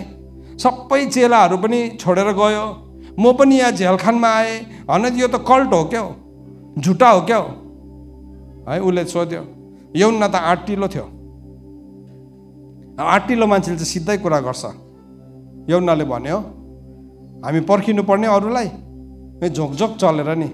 अस्तिसम्म त प्रभु दयालु प्रेमिलो भन्दै प्रार्थना गर्दै थियो, अब चाहिँ कस्तो खालको कुरा आयो? तपाईँ नै हो कि पर्ख्यौँ अर्कोलाई है? प्रभुले के एन्सर दिनुभयो? अन्धाले देख्दैछ। तिमी त्यो माथि निर्माण हुँदै गर्दा तिमीलाई थाहै छैन। तिमीलाई त्यहाँ झ्यालखानमा साह्रो परिरहेको छ, तिमीलाई त्यहाँ गाह्रो परिरहेको छ, तर नि सत्यता चाहिँ बढ्दैछ। अनि के हुँदैछ? अब अन्धाहरूले के गर्नु थाल्यो? आँखा देख्नु थाल्यो, बहिराहरूले सुन्दैछ, लङ्गडाहरू हिँड्दैछ। त्यसले गर्दा तिमी धन्यको हौ, चित्त नदुखाइ तिम्रो काम सकेको छौ, बस ती। प्रभुले सही कुरा भन्नुभएको थियो। अन्त त बाइबलले भन्दैछ यो चाहिँ एउटा यस्तो ढुङ्गा हो जसले चाहिँ मान्छेहरूलाई ठेस खान लाउँछ। मलाई थाहा छैन को हो यो व्यक्ति, तर आज तपाईँ ठेस खाएको व्यक्ति बसिराख्नु भएको छ प्रभुसँग। पापमा गिर्नु भएको पनि छैन, लड्नु पनि भएको छैन, तर तपाईँले भन्नुभयो अब चाहिँ म गर्दिनँ। चित्त दुखाउनु भयो। आज प्रभुले तपाईँलाई खबर पठाउनुहुन्छ। इनफ्याक्ट तपाईँलाई आउनु पनि मन परेको थिएन यो ठाउँमा, तर आज प्रभु तपाईँसँग बोल्दै हुनुहुन्छ। जसको कान छ त्यसले सुनोस्। आत्माले मण्डलीलाई के भन्दै हुनुहुन्छ? सो यहाँ के भन्दैछ? यस्तो चट्टान जसले चाहिँ मान्छेलाई ठेस खान लाउँछ। प्रभुको कुराहरू यति साह्रो कडा हुन्थ्यो कि यूहन्नाको किताब 6 अध्यायको नि 60 पद खोल्नुस् त। प्रभुको कुरालाई सुनेर मान्छेहरूले के भन्थ्यो? यूहन्नाको किताब 6 अध्यायको 60 पद, 60 देखि लिएर 66 पद। मलाई मनपर्छ यो कुरा। प्रभु यीशु ख्रीष्टको सत्यता नि यस्तो कडा थियो। त्यो कडा कुरालाई सुनेर नि थुप्रो जनालाई ज्वरो आउँछ, साह्रो पर्छ। हामी पनि टिममा कोही कोही बेला कडा कुरा गर्छौँ, साह्रो परिरहेको देखिरहेको हुन्छौँ। हाँस उठ्छ मलाई त्यो देख्दाखेरि। अनि म सम्झिन्छु मलाई पनि पहिला यस्तै साह्रो परेको तिमी पनि त्यहाँ आइपुगेछौ भनेर। प्रभुको कुरा कडा हुन्छ मेरो प्रियहरू। प्रभुले चाहिँ नि चिज केक बेच्नुहुन्न। प्रभुको चाहिँ नि एकदमै कडा हड्डी छ। तर त्यो कडा हड्डी चपायो भने चाहिँ नि ज्ञान इन्द्रियको विकास हुन्छ भनेको छ। सो यसरी लेखेको छ 6 अध्यायको 60 पदमा हेर्नुहोस्। यो सुनेपछि उहाँका चेलाहरू मध्येले धेरैले भन्यो, यो वचन कठोर छ, कसले यसलाई सुन्न सक्दछ र? हेर्नुहोस्, चट्टान जुन चाहिँ चट्टानमाथि प्रभुले निर्माण गर्नुहुन्छ नि, त्यो कडा हुन्छ। त्यो कुराहरू चाहिँ कडा हुन्छ, ओरिजिनल चलाउनुहुन्छ उहाँले। तर त्यो सुनेर चाहिँ मान्छेहरूले के भन्यो? यो मान्छेको कुरा त कडा छ, कसले चाहिँ सुन्न सक्छ? अनि उहाँको चेलाहरू यस विषयमा गनगनाउँदै थियो। बाधा भयो प्रभुलाई, प्रभुको कुरालाई सुनेर उनीहरूले सम्झिरहेको थियो यीशु ख्रीष्ट चाहिँ रोटी खुवाउनेसम्म चाहिँ ठिकै छ, दामी हो। रोटी खायो नि त उनीहरूले। अघि यही 6 अध्यायमा 5,000 जनाले रोटी खाएको हो नि त। यस्तो माथि उठाएर प्रार्थना गर्दाखेरि लु बाँडा भन्दाखेरि 5,000लाई पुगेको हो है। त्यहाँसम्म त मजा थियो। किन भन्नुहोस् त, रोटीले उनीहरूको पेट भर्दै थियो, मजा आइरहेको थियो। तर प्रभुले रोटी खाइसकेपछि चाहिँ अब जीवनको रोटीको कुरा गर्नुभयो है। प्रभु यस्तो शक्तिशाली हुनुहुन्छ कि मजाको प्रभुको तरिका नि यस्तो ब्युटिफुल छ। प्रभुले पहिला चाहिँ हामीलाई रोटी खुवाउनुहुन्छ, यो पेट भर्ने रोटी है। किनभने यो पेट भर्यो भने मात्रै कुरा बुझ्छौँ नि हामी, बेसी भर्यो भने फेरि कुरै बुझ्दैन। त्यसले गर्दाखेरि आज लन्च लास्टमा राखेको, नत्र भने यति बेला तपाईँहरू सबैजना ढलिसकेको हुन्थ्यो। अहिले यो भन्दा त तपाईँहरू ढल्ला ढल्ला जस्तो भइरहेको छ।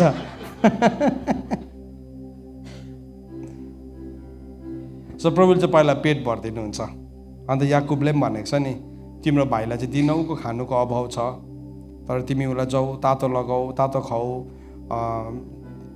तातो तातो लगाऊ भनेर बस्छौ र केही पनि गर्दैन भने तिमी ढोङ्गी हौ भनेको छ। प्रभुले पहिला त्यो भर्नु सिकाउनुहुन्छ। तर त्यसको बादमा चाहिँ नेक्स्ट लेभल चाहिँ के छ भने नि, अब प्रभुले त्योभन्दा डिपर कुरामा लानुहुन्छ।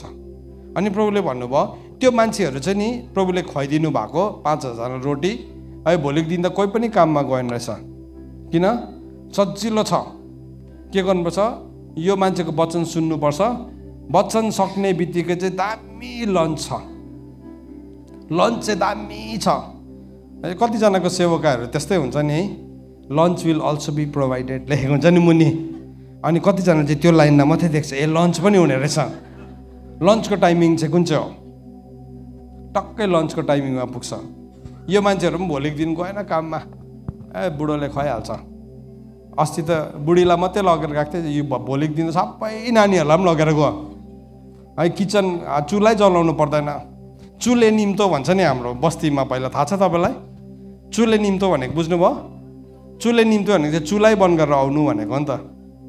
डल्लै चुलामा काम गर्नेदेखि लिएर सबै भाँडाकुँडा केही धुनु पर्दैन, आगो बसाल्नु पर्दैन, दाउरा हाल्नु पर्दैन। चुले निम्तो। उनीहरूले चुले निम्तो ल्याएर रातभरि खोज्यो प्रभुलाई। अनि प्रभुले भन्नुभयो तिमीहरू नाश हुने कुराको लागि काम नगर है, तर त्यो कुराको लागि काम गर जो चाहिँ अनन्तसम्म रहन्छ। अनि उनीहरूले के भन्यो? तपाईँले हामीलाई अझै एउटा चिन्ह देखाइदिनुहोस् न, त्यहाँदेखि चाहिँ हामी पक्का विश्वास गर्छौँ।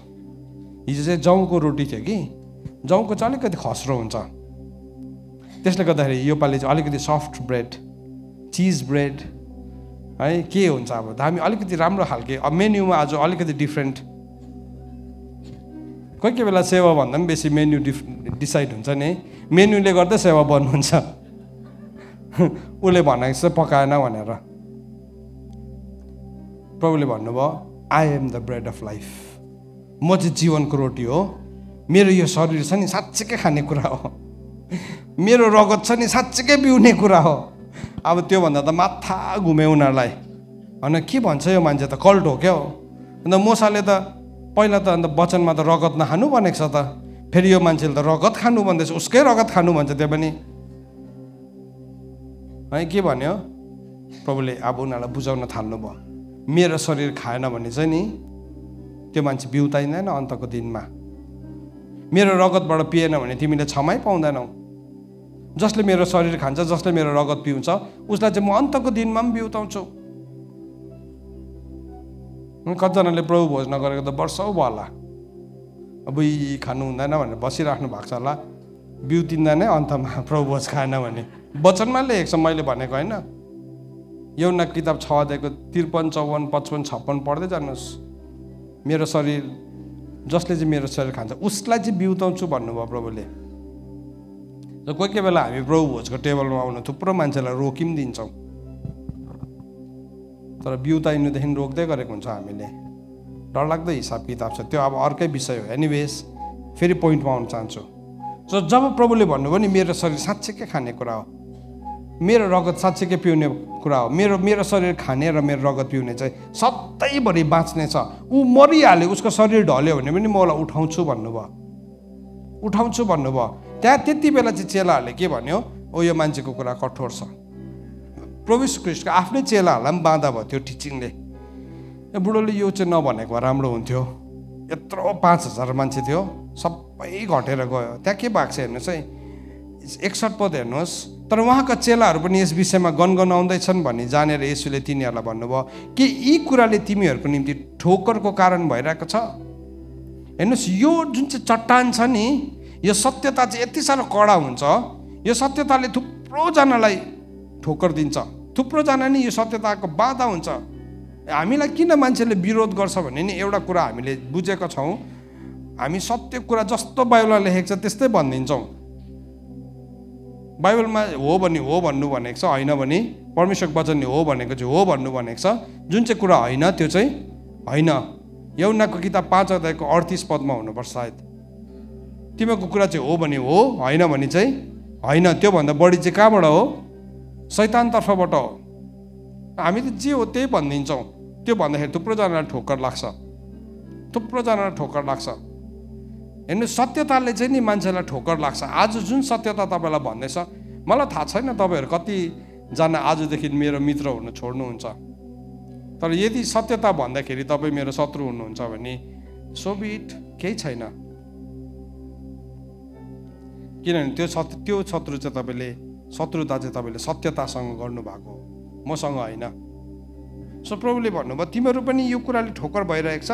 तिमीहरूले मानिसको पुत्रलाई अघि ऊ जहाँ थियो त्यहाँ उक्लिँदै गरेको देख्यो भने नि, जीवन दिने आत्मा हुनुहुन्छ, शरीरबाट केही पनि फाइदा हुँदैन। प्रभुले भन्नुभयो जीवन दिने चाहिँ आत्मा हुनुहुन्छ, अनि शरीरले चाहिँ केही पनि फाइदा हुँदैन। जीवन चाहिँ नि आत्माबाट सुरु हुन्छ। जहिले पनि याद राख्नुहोस्, life starts from the spirit. बाइबलमा भनेको छ परमेश्वरले मानिसलाई आफ्नै स्वरूपमा बनाउनु भयो, अनि आदमको नाकमा सास फुकिदिनु भयो, अनि ऊ जीवित प्राणी भयो भनेको छ। त्यो सासलाई चाहिँ हिब्रू भाषामा चाहिँ रुवा भनेको छ। परमेश्वरले नै फुक्नु भयो, गर्नुभयो है। त्यही कुरा प्रभुले नि यूहन्नामा पनि गर्नुभएको छ। चेलाहरूमाथि फुक्नु भएको छ, उहाँले गर्नुभयो अनि भन्नुभयो ल्याउ पवित्र आत्मा, जीवनलाई फुक्नुभयो। जुन जीवनको सास आदममा फुक्नु भएको थियो, त्यही जीवनको सास प्रभुले चेलाहरूमाथि पनि फुक्नुभयो। किनभने जीवन दिने चाहिँ को हुनुहुन्छ? आत्मा हुनुहुन्छ। सबैले भन्नुहोस् त, जीवन दिने आत्मा हुनुहुन्छ। यो हाम्रो डायलग होइन, यहाँ वचन हो।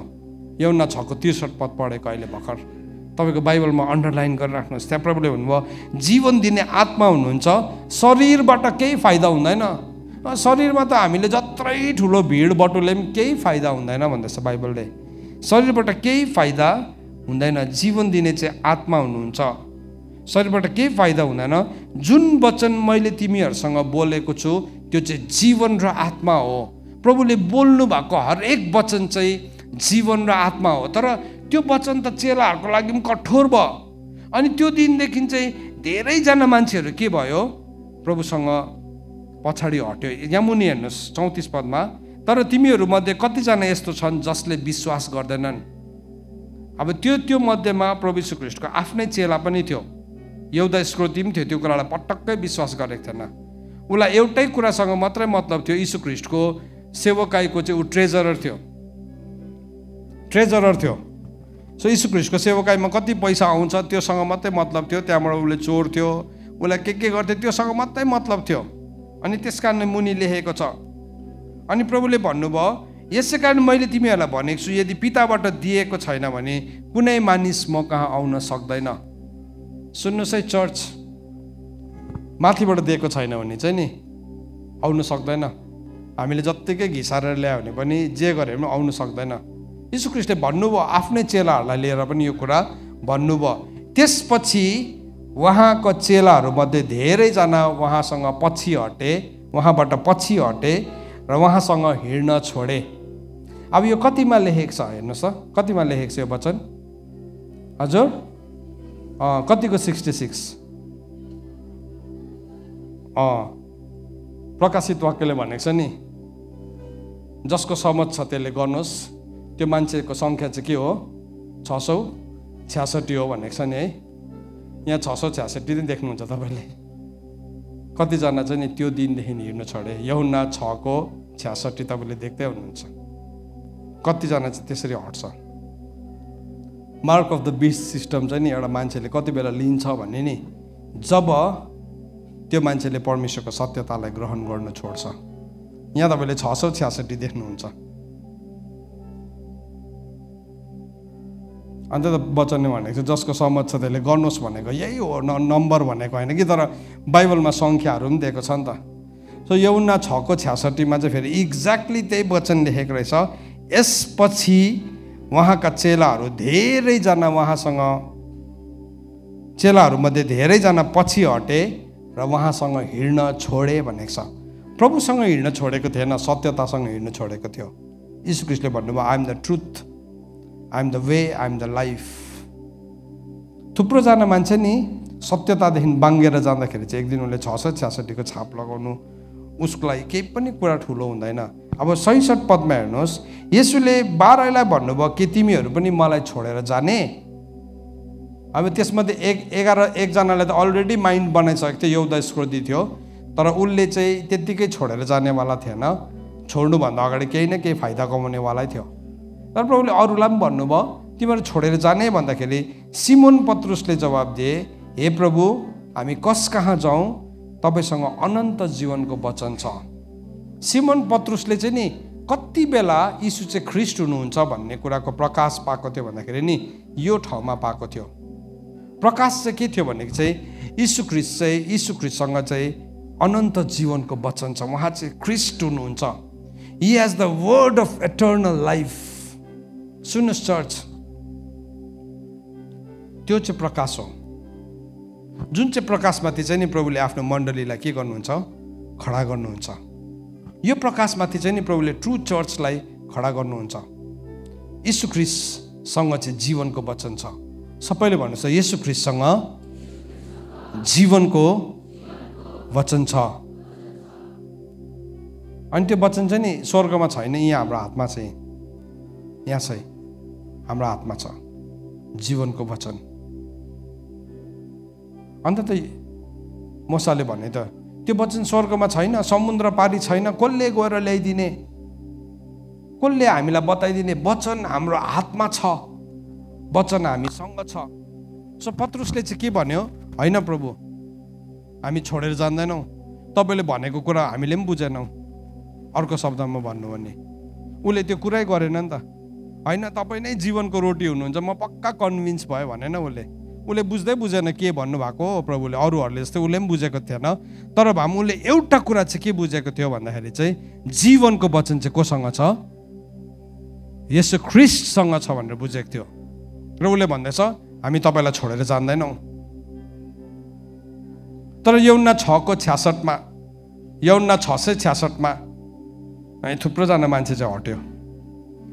तर जीवनको वचनसँग चाहिँ यो 12 जना रहिरह्यो। त्यसमध्ये एकजनाले धोका दिनेवाला थियो बादमा गइकन। मेरो प्रिय हो, प्रभु यीशु ख्रीष्ट चाहिँ नि त्यो चट्टान हुनुहुन्छ। अनि त्यो चट्टानमाथि चाहिँ प्रभुले आफ्नो मण्डली खडा गर्नुहुन्छ। फेरि अब तपाईँ आउनुहोस् मत्तीको किताब 16 अध्यायमा आउनुहोस्। म सक्नु आँटे मेसेजलाई। मत्तीको किताब 16 अध्यायको 3 पदमा 18 पदमा, यूहन्ना 16:18 यसरी लेखेको छ। 17 र 18 पढ्छु। येशूले तिनलाई भन्नुभयो, योनाको छोरो सिमोन, तिमी धन्यको हौ, किनकि मानिसबाट तिमीलाई यो प्रकट भएको छैन, होइन, तर स्वर्गमा हुनुहुने मेरो पिताले प्रकट गर्नुभएको हो। यो कुरा मानिसबाट प्रकट भएको होइन भन्ने कुरा चाहिँ नि तपाईँले त्यहाँ चाहिँ एउटा भर्स लेख्नुहोस्, यूहन्ना 6:67 लेख्नुहोस्। सिमोनलाई चाहिँ के प्रकट भएको थियो भन्दाखेरि चाहिँ यीशु ख्रीष्टसँग जीवनको वचन छ भनेर चाहिँ उसलाई प्रकट भएको थियो। उसले थुप्रो कुरा चाहिँ बुझेको थिएन, तर एउटा कुरा बुझेको थियो कि यीशु ख्रीष्टसँग चाहिँ जीवनको वचन छ भनेकन त्यो बुझाइले उसको जीवनमा अर्को प्रकाश खोलिदियो। त्यो चाहिँ के हो भन्दाखेरि चाहिँ येशू चाहिँ ख्रीष्ट हुनुहुन्छ भनिकन। अनि 18 पदमा भन्दैछ, म तिमीलाई भन्छु तिमी पत्रुस हौ, म मेरो मण्डली। प्रभुले 3 पल्ट म भन्नुभयो यहाँ, म मेरो मण्डली। प्रभुले भन्नुहुन्छ मेरो मण्डली, म माइन। कुनै मान्छेको मण्डली होइन। चर्च भनेको चाहिँ नि कुनै मान्छेको पर्सनल प्रपर्टी होइन। चर्च भनेको चाहिँ कुनै मान्छेको एउटा पर्सनल मिनिस्ट्री होइन। चर्च चाहिँ ट्रु चर्च चाहिँ यीशु ख्रीष्टको चर्च हो। यीशु ख्रीष्टले भन्नुहुँदैछ म मेरो मण्डली। यीशु ख्रीष्टले चाहिँ मण्डलीलाई त्यसरी भन्नुहुन्छ। सबैलाई भन्नुहोस् त, म मेरो मण्डली। सो हामीले चाहिँ कसरी भन्नुपर्छ भने नि म ख्रीष्टको मण्डली भन्नुपर्छ। भन्नुहोस् त, म ख्रीष्टको मण्डली। सो प्रभुले भन्नुहुँदैछ अब म मेरो मण्डली चाहिँ के गर्छु, यस चट्टानमाथि बनाउँछु, यो प्रकाशको चट्टानमाथि बनाउँछु। I will build my church on this rock of रेभलेसन। प्रकाशको मण्डलीमाथि म के गर्छु, म मेरो मण्डलीलाई निर्माण गर्छु। नम्बर 1 कुरा, यो निर्माण कसले गर्नु हुँदो रहेछ? हजुर, येशू ख्रीष्टले गर्नु हुँदो रहेछ। कसले? मैले निर्माण गर्नु पर्दैन, मैले चाहिँ विश्वास गर्नुपर्छ। मैले चाहिँ विश्वास अनुसारको काम गर्नुपर्छ। म इमान्दार हुनुपर्छ, किनभने त्यो नक्सा चाहिँ उहाँकोमा छ, म चाहिँ कारिन्दा मात्रै हो। यो इँटा बोकेर उहाँ पर पुरा भन्छ, मैले हुन्छ भनेर पुर्याउनु पर्ने हुन्छ। अब यो ढुङ्गा लगेर उता फाँक भन्नुहुन्छ, हुन्छ भनेर फाँक्नु पर्ने हुन्छ। त्यहाँ सफा गर भन्छ, फाँक्नु पर्ने हुन्छ। किन? बनाउने मान्छेलाई थाहा छ नि त। तर इँटा बोकेर उहाँ पर पुरा भन्दा किन पुर्याउनु? यो इँटा त यहाँ पुर्याउनु हुँदैन जस्तो मलाई लाग्दैछ भन्ने त निर्माण नै हुँदैन नि त। सो मेरो काम चाहिँ उहाँले भनेको कुरालाई विश्वास गर्नु हो, पत्याउनु हो। सो मान्छेहरूले सोधे नि यूहन्ना किताब 6 अध्यायमा प्रभुको काम गर्नुको लागि चाहिँ हामीले के गर्नुपर्छ भन्दाखेरि प्रभुले भन्नुभयो तिमीले यीशु ख्रीष्टलाई विश्वास गर। त्यही हो प्रभुको काम। अब विश्वास चाहिँ व्यर्थको त्यो कल्पना होइन, विचार होइन। विश्वाससँग चाहिँ जहिले पनि काम जोडेको हुन्छ। अनि काम चाहिँ के हो? आज्ञा पालन गर्छौँ हामी। प्रभुले जे भन्नुहुन्छ, वचनले जे भनेको छ त्यसलाई हामी आज्ञा पालन गर्छौँ। सो प्रभुले भन्नुभयो म मेरो मण्डली चाहिँ यो चट्टानमाथि निर्माण गर्छु। मण्डली कसको रहेछ? हजुर, येशू ख्रीष्टको। मण्डली चाहिँ नि यीशु ख्रीष्टको। यदि तपाईँलाई लाग्छ तपाईँको हो भनेर भने चाहिँ त्यो यीशु ख्रीष्टको मण्डली होइन। यदि मलाई लाग्छ मेरो मण्डली भनेर मलाई लाग्छ भने त्यो यीशु ख्रीष्टको मण्डली होइन। यीशु ख्रीष्टले भन्नु मण्डली चाहिँ मेरो हो, मेरो हो। सो यीशु ख्रीष्टको मण्डली हो भने चाहिँ यीशु ख्रीष्टले भनेको कुरा चल्छ। अब मान्छेको मण्डली हो भने चाहिँ मान्छेले भनेको कुरा चल्छ। सो प्रभुले के भन्नुभयो? म मेरो मण्डली यसमाथि निर्माण गर्छु। अनि के हुन्छ त्यसमा चाहिँ नरकको ढोका प्रबल हुँदैन। गेट अफ हेल, नरकको ढोका प्रबल हुँदैन। बाइबलमा 2वटा ढोकाको कुरा गरेको छ। एउटा चाहिँ साँघुरो ढोका, अर्को चाहिँ फराकिलो ढोका। फराकिलो ढोकाले चाहिँ कहाँ पुर्याउँछ? नरकमा पुर्याउँछ, मृत्युमा पुर्याउँछ। साँघुरो ढोकाले चाहिँ कहाँ पुर्याउँछ? जीवनमा पुर्याउँछ। त्यसलाई भेटाउने कतिजना हुन्छ? थोरै हुन्छ। प्रभुले त्यही भन्नुभयो। प्रभु यीशु ख्रीष्टले यूहन्ना 7:13 भन्नुभयो साँघुरो ढोकाबाट भित्र पस है। मेरो मण्डलीको ढोका चाहिँ साँघुरो छ, पुरा निउरेर पस्नुपर्ने हुन्छ, मुख छुन्दै छुन्दै पस्नुपर्ने हुन्छ कोही कोही बेला। फेरि बाटो पनि कस्तो छ, अझै साँघुरो छ। ढोका त साँघुरो भयो, बाटो झन् साँघुरो छ। यो पनि नगर, त्यता पनि नगर, किन? कुनै ढुङ्गासँग मिल्नुपर्छ चट्टै। तर अर्को पनि छ, अर्को मण्डली पनि छ, फराकिलो ढोका भएको, जहाँ जे गर्नु पनि पाउँछ। बेविचार गर्दाखेरि पनि धेरै 10 वांश ल्यायो भने बेविचारको कुरै हुँदैन। बेविचार गर्ने मान्छेको लागि अर्कै प्रचार हुन्छ है। बेविचारमा पक्रेको स्त्रीको प्रचार पो हुन्छ। बेविचार गर्दा धेरै भेटी ल्याउने हुन्छ, फेरि नल्याउने हो भने चाहिँ फेरि पानी खेदो हुन्छ। परमेश्वरको त त्यस्तो स्ट्यान्डर्ड नै छैन। पापको ज्याला मृत्यु हो भन्नुहुन्छ उहाँले सिधै। धेरै 10 वांश ल्याउनेले गरोस् कि ल्याउँदै नल्याउनेले गरोस्, दुईटाको लागि एउटै स्ट्यान्डर्ड हो। अब फराकिलो बाटोमा चाहिँ त्यस्तो छ। फराकिलो बाटोमा म हिँडेँ भने चाहिँ नि मलाई घुस दिएर कसैले किन्नु पनि सक्छ। राम्रो डिनरमा झुकिनु पनि सक्छ। राम्रो बर्थडे गिफ्टमा दामी महँगो जुत्ता दियो, सजिलो कम्फर्टेबल जुत्ता दियो, झुकिनु पनि सक्छ। ख्रिस्टको मण्डलीमा त्यस्तो हुँदैन। ख्रिस्टको मण्डलीमा पाप नै हो, दुष्टता दुष्टतै हो। चाहे दागको बोटमा कुनै फल नलागोस्, अर्को पालि नलागोस्, मोटो लिफा नहोस्। लिफा हरायो भने पनि सत्य हो, ख्रिस्टको मण्डली हो नि त। सो प्रभुले भन्नुभयो तिमीहरू चाहिँ साँघुरो ढोकाबाट भित्र पस। यो साँघुरो ढोका चाहिँ कस्तो छ नि, संसारसँग एक हुनै पाउँदैन। यो साँघुरो ढोकामा चाहिँ के भन्नुहुन्छ, बेविचारीहरू हो, संसारसँग एक हुनु चाहिँ परमेश्वरसँग शत्रु हुनु हो। साँघुरो ढोकाले त यो भनिहाल्छ। संसारसँग एक भएको यत्रो पोका लगेर हामी जान्छौँ है, निहुरेर पस्नुपर्ने हुन्छ, त्यो पोकाले गर्दा पस्नै दिँदैन। अब अप्सन छ, कि चाहिँ पोका छोड्न सक्नुहुन्छ, कि चाहिँ पोकासँगै तपाईँ बाहिर रहन सक्नुहुन्छ। आफ्नो हो। मङ्की ट्र्याप थाहा छ तपाईँलाई? बाँदरको मङ्की ट्र्याप भन्छ नि। बाँदरलाई पक्रिँदाखेरि चाहिँ नि त्यो पक्रिने मान्छेहरूले चाहिँ बाँदरको लोभ केलाई हो पहिला चिन्छ। हरेक सिकारीले चाहिँ नि कुनै पनि शिकारलाई पक्रिनुभन्दा पहिला चाहिँ उसलाई लोभ केमा लागेको छ। माछालाई छिचिमिराको लोभ लाग्छ, हुकमा हाल्यो भने छिचिमिरा खानु आइहाल्छ। बाँदरलाई पनि नि बदामको पुरा लोभ लाग्दो रहेछ। अन्त बाँदरको पिञ्जरा, त्यसको त्यो पासो चाहिँ कस्तो बनाउँदो रहेछ भन्दाखेरि चाहिँ एउटा सानो दुलो टिनको बक्सा, टिनको सानो बट्टामा तल चाहिँ गरुङ ढुङ्गा हालेको, निकै गरुङ, बाँदरले उचाल्नु नसक्ने। अनि त्यसको भित्र चाहिँ बदाम हालेर राख्दो रहेछ। तर त्यो दुलो चाहिँ कत्रो छ भने उसको मुट्ठी छिर्ने जत्रो मात्रै हो, मुट्ठी छिर्ने जत्रो मात्रै हो।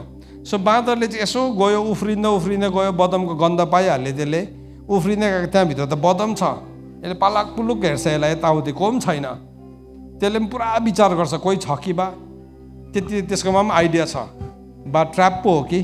त्यहाँदेखि चाहिँ के गर्छ, त्यसले भित्र सट्टै हात हाल्छ। सट्टै हात हाल्यो, एक मुट्ठी बदाम पक्रियो। अब के छ, दुलो चाहिँ कत्रो छ, सानो छ, हात छिर्ने मात्रै छ। अब त्यसले यस्तो पछाडि तान्ने कोसिस गर्छ, निस्के त के र त्यो हात है, पुरा कोसिस गर्छ। त्यसले अब हात निस्किनु भने चाहिँ के गर्नुपर्छ हजुर? बदाम छोड्नु पर्यो नि त। तर नि त्यसको भित्र अदृश्य रूपमा लोभ छ। त्यो लोभले गर्दाखेरि चाहिँ त्यसले त्यो बदामलाई छोड्नु सक्दैन। अनि त्यो बदाम नछोडिसकेर त्यसलाई आपत परेको, त्यसलाई गाह्रो परेको चाहिँ परबाट सिकारीले हेरिराख्छ है। त्यहाँदेखि चाहिँ अब त्यसले छोडेको भए त उम्किहाल्ने थियो नि, उम्किहाल्ने। जति तान्छ त्यति हात काट्दैछ, त्यति चोट लाग्दैछ, त्यति गल्दैछ, त्यति साह्रो परिरहेको छ है। त्यो सिकारी जसको हातबाट चाहिँ बाँदर घरिघरि उम्केको हाँस्दै आउँछ, बाँदरलाई सजिलोसँगले पक्रेर लान्छ।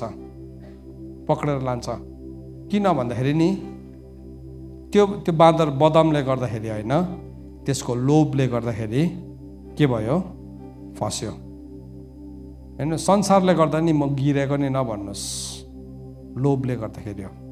बाइबलमा के भनेको छ, एउटा मान्छे चाहिँ नि आफ्नो अभिलाषाद्वारा खिचिएर पापमा पर्छ, अनि पापले के गर्छ, गर्भधारण गर्छ। पाप पुरा बढेपछि चाहिँ मृत्यु ल्याउँछ। यदि हामीले लोभलाई त्यागिदेऊ, यो साँघुरो बाटोमा हिँड्नुहुन्छ नि, हामी पोकापोकीसँग हिँड्न सक्दैनौँ। एउटा मात्रै छिर्ने ठाउँ छ, क्रुस। क्रुस छिर्ने ठाउँ मात्रै छ, क्रुस र तपाईँ मात्रै छिर्न सक्नुहुन्छ। यस्तो प्रकारको डिजाइन छ यो बाटोको। क्रुस चाहिँ घुम्छ त्यहाँभित्रको अप्ठ्यारो बाटोमा पनि, तर त्यो पोका, लोभको पोका, बेविचारको पोका, अधर्मको पोका, एक्स्ट्रा मेरिटल अफेयरको पोका, नराम्रो खाने पोका चाहिँ नि तपाईँले त्यहाँ भित्रबाट लान सक्नुहुन्न, त्यहाँभित्रबाट लान सक्दैन। बाइबलले के भन्छ? प्रभुले मलाई उद्धारको चट्टानमा राख्नुभयो, सत्यनाशको खाडलबाट निकालिकन। त्यहाँदेखि चाहिँ चुनाव दिनुभएको छ। दुईवटा बाटो छ अगाडि, एउटा साँघुरो बाटो, साँघुरो ढोका, एउटा फराकिलो बाटो, फराकिलो ढोका। अब तपाईँ सफा भएको नुहाइदिएको मान्छे पनि अझै पनि पापको पोका बोकेर तपाईँ त्यो फराकिलो बाटोमा हिँड्नु भने घुमेर अघि जुन चाहिँ खाल्डामा पस्नु भएको थियो नि त्यही खाल्डामा पस्छ एक दिन। तर यदि हामीले त्यो सबै पोकापोकी छोडिदियो भने चाहिँ नि प्रभुले भन्नुहुन्छ, ए मेहनत गर्ने र बोझले लादिएकाहरू म थाहा हो, म तिमीलाई विश्राम दिन्छु। हामी छोडिदेऊ त्यो कुरालाई अनि हामी साँघुरो ढोकाबाट भित्र पस्छ भने चाहिँ नि हामी कुने ढुङ्गासँग हिँड्दै गरेका हुन्छौँ, हिँड्दै गरेको हुन्छौँ। हाम्रो सम्बन्धको कुराहरूलाई परमेश्वरले ठिक पार्नुहुन्छ। अनि त्यसमा चाहिँ के शक्ति छ भन्दाखेरि चाहिँ नि नरकको ढोका चाहिँ विजय नै हुनु पाउँदैन। फेरि मजाको कुरा। सो दुई किसिमको मण्डली भने नि, एउटा चाहिँ त्यो मण्डली हो जसमाथि नरकको ढोका विजय हुन्छ। तर ख्रिस्टको मण्डली, प्रभुले भन्यो नि, म मेरो मण्डली, यीशु ख्रिस्टको म भन्ने, म हुँ भन्ने परमेश्वर यावे है, यावेको मण्डलीमाथि, परमेश्वरको मण्डली, ख्रिस्टको मण्डलीमाथि चाहिँ नरकको ढोका के हुँदैन हजुर? प्रबल हुँदैन, विजय हुँदैन। भन्नुको मतलब चाहिँ अर्को मण्डलीमाथि विजय हुन्छ भनेको हो नि त। जुन चाहिँ मण्डली चाहिँ ख्रिस्टको होइन, जुन चाहिँ मण्डली चाहिँ ख्रिस्टको होइन, त्यो मण्डलीमाथि चाहिँ नरकको ढोका विजय हुन्छ। मैले अघि तपाईँलाई सुरुमा एउटा प्रश्न सोधेँ, हामी ख्रिस्टको हौँ भने चाहिँ किन आज मृत्यु हामीमाथि विजय छ? किन हामी हारेको जीवन जिएको? आज यो प्रश्नको तपाईँले मलाई उत्तर दिनु पर्दैन, तर म सोध्न चाहन्छु भए पनि। अनि यो प्रश्न मेरो लागि पनि त्यत्तिकै कठिन प्रश्न हो। के हाम्रो जीवनमा कुनै यस्तो कुरा छ जहाँ चाहिँ मृत्यु हामीमाथि विजय भइरहेको छ? जवान छोराछोरीहरू, आमा बाउहरू, युवा युवतीहरू, तपाईँ विवाहितहरू, अविवाहितहरू, के तपाईँको जीवनमा एउटा यस्तो ठाउँ छ जहाँ चाहिँ नि नरकको ढोका विजय भइरहेको छ? त्योसँग चाहिँ तपाईँ जित्नै सक्नु भएको छैन, तपाईँ ओभरकम गर्नै सक्नु भएको छैन। यदि त्यो छ भने चाहिँ याद राखौँ, हामी ख्रिस्टमाथि बसालेकै छैनौँ अहिलेसम्म। तपाईँले उद्धार पाएको छ, मुक्ति पाएको छ, मुक्तिको ठेकेदार हामी हो भन्ने त्यस्तो कतिजना त्यस्तो छ, होइन, त्यो भन्नु खोजेको होइन। तर इन द ट्रुएस्ट सेन्स यदि हामी यीशु ख्रिस्टमाथि बसालेका छौँ भने चाहिँ नरकको ढोका चाहिँ हामीमाथि विजय हुँदैन। नरकको ढोका हामीमा आउँदैन, देखा पर्दैन भनेकै छैन। नरकको ढोका छ र त्यो कतिजना मान्छेमाथि विजय पनि हुन्छ। हामीले पनि देख्नु चाहिँ देख्छौँ, तर विजय हुनु चाहिँ पाउँदैन। किनभने त्यो ढोकाको साँचा चाहिँ कोसँग छ? यीशु ख्रिस्टसँग छ। यीशु ख्रिस्टले के भन्नुभयो? प्रकाश 1:18 भन्नुभयो, हेर म मरेको थिएँ, अब म सधैँको लागि जिउँदो भएको छु। मृत्यु र पातालको साँचाहरू चाहिँ कोसँग छ? मसँग छ। अनि त्यो साँचा चाहिँ नि प्रभुले अब चर्चलाई दिँदै हुनुहुन्छ। प्रभु यीशु ख्रिस्टमाथि नि मृत्यु विजय भएन, हावी भएन। प्रभु यीशु ख्रिस्टलाई नि लोभमा फसाउन सकेन। शैतानले फर्स्टमै, सुरुमै मत्तीको किताब 4 अध्यायमा हामीले हेऱ्यो भने प्रभु यीशु ख्रिस्टलाई 3वटा कुराको लोभ देखाएको थियो। रोटीको देखाएको थियो, नामको देखाएको थियो, अनि पहिचानको देखाएको थियो। 3वटा कुराको लोभ देखाएको थियो। प्रभु यीशु ख्रिस्ट लोभिनु भएन। यीशु ख्रिस्ट नि क्रुसमा जानुभन्दा अगाडि प्रभुले भन्नुभयो यूहन्ना 14:30 म अब तिमीहरूसँग बेसी बात गर्दिनँ, म गएपछि संसारको शासक आउँछ, तर त्यसको मसँग चाहिँ केही पनि छैन। प्रभु यीशु ख्रिस्टमाथि नि प्रबल नै हुन सकेन, प्रबल नै हुन सकेन। प्रभु यीशु ख्रिस्टलाई खेदो आयो, विरोध आयो, निन्दा आयो, भनाइ आयो, तर प्रबल हुन सकेन। प्रभु यीशु ख्रिस्टलाई लोभ्याउने कुराहरू आयो, प्रबल हुन सकेन। प्रभु यीशु ख्रिस्टको आफ्नै परिवारले पत्याएन, प्रबल हुन सकेन। केही कुरा पनि प्रबल हुन सकेन। तर व्हाट अबाउट अस? हाम्रो विषयमा चाहिँ हामी के भन्छौँ त? अब लास्ट डेजको चर्च चाहिँ के हुन्छ भने नि, ऊ चाहिँ नि मृत्युमाथि पनि प्रबल हुने मण्डली हुन्छ। हेर्नुहोस् है, नरकको ढोका अहिलेसम्म जित्यो होला कुरा नबुझ्दाखेरि, तर जुन दिन हामीले थाहा पाउँछ नि सत्य के हो भनेकन, सत्यले चाहिँ हामीलाई स्वतन्त्र तुल्याउन चाहन्छ। चर्च, के हामी रेडी छौँ यो कुराको लागि? हजुर, तपाईँले भन्नुहुन्छ यस असल छ त्यो कुरा, तर यो बाटो चाहिँ अप्ठ्यारो छ है, यो बाटो साँघुरो छ, यो बाटोमा चाहिँ नि यौना जस्तो मान्छेलाई पनि ठोकर लागेको थियो। तर प्रभुले उसलाई सम्झाउनु भयो, धन्य हो तिमीहरू जसले मदेखि ठोकर लाग्दैन। प्रभु यीशु ख्रीष्टको चेलाहरूलाई पनि ठोकर लाग्यो प्रभुको सत्यतालाई सुन्दै गर्दाखेरि। प्रभुले भन्नु, तिमीलाई यति भन्दै ठोकर लागिहालेको, है म अहिले माथि उक्लेर गयो भने नि त त्यो लेभलको कुरा भन्यो भने किन चाहिँ हामी माथिको लेभलको कुरालाई बुझ्दैनौँ भन्ने नि, हामी यत्रो सानो यो नगर है, यो रङ हो है भने नि ठोकर लागिहाल्छ, आउनै छोड्छ। भाइ तिमीले गर्दै गरेको पाप हो, बेविचार हो, तर यस्तो अगमबानी चाहिन्छ हामीलाई, बेविचार गर्दैछ भने पनि ठिकै छ, प्रभुले धेरै आशिष दिनुहुन्छ, त्यसमा त भिड छ। तर प्रभुले भन्नुभएको छ एउटा कुरा तपाईँलाई क्लियरली भनिदिउँ, तपाईँले सुन्नु भएको होला त्यस्तो अगमबानीहरू, तर प्रभुको वचनले चाहिँ भन्छ अँध्यारो र उज्यालोको चाहिँ केही पनि सम्बन्ध हुँदैन, दियाबलस र प्रभुको चाहिँ केही सम्बन्ध छैन। तर धन्यको चाहिँ कति बेला हुन्छ भने नि हामी जब हामी स्वर्गको प्रकाशमा जिउँछौँ। चर्चलाई चाहिँ नि प्रभुले त्यो ठाउँमा बोलाउन चाहनुहुन्छ। यदि दिल्लीमा भएको मण्डली यीशु ख्रीष्टको मण्डली बन्यो भने चाहिँ नि त्यसको ठुलो फाइदा चाहिँ के छ भने नरकको ढोका विजय हुँदैन। हामी पोलिटिक्सको कुरा गर्छौँ, हामी भन्छौँ ओ यो नेता भएन, त्यो नेता भएन, यो दल भएन, त्यो दल भएन, अब हामी प्रार्थना गरौँ है यो वर्ष चाहिँ यो नहोस् भनेकन। ओहो, त्यसले केही हुनेवाला छैन। बाइबलमा भनेको छ राजालाई बनाउने परमेश्वर नै हुनुहुन्छ।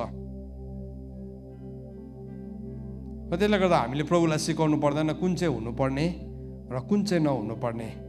तर हामीले प्रभुको कुरालाई सिक्यौँ भने चाहिँ नि वचनले भन्छ नरकको ढोका चाहिँ त्यो माथि प्रबल हुँदैन।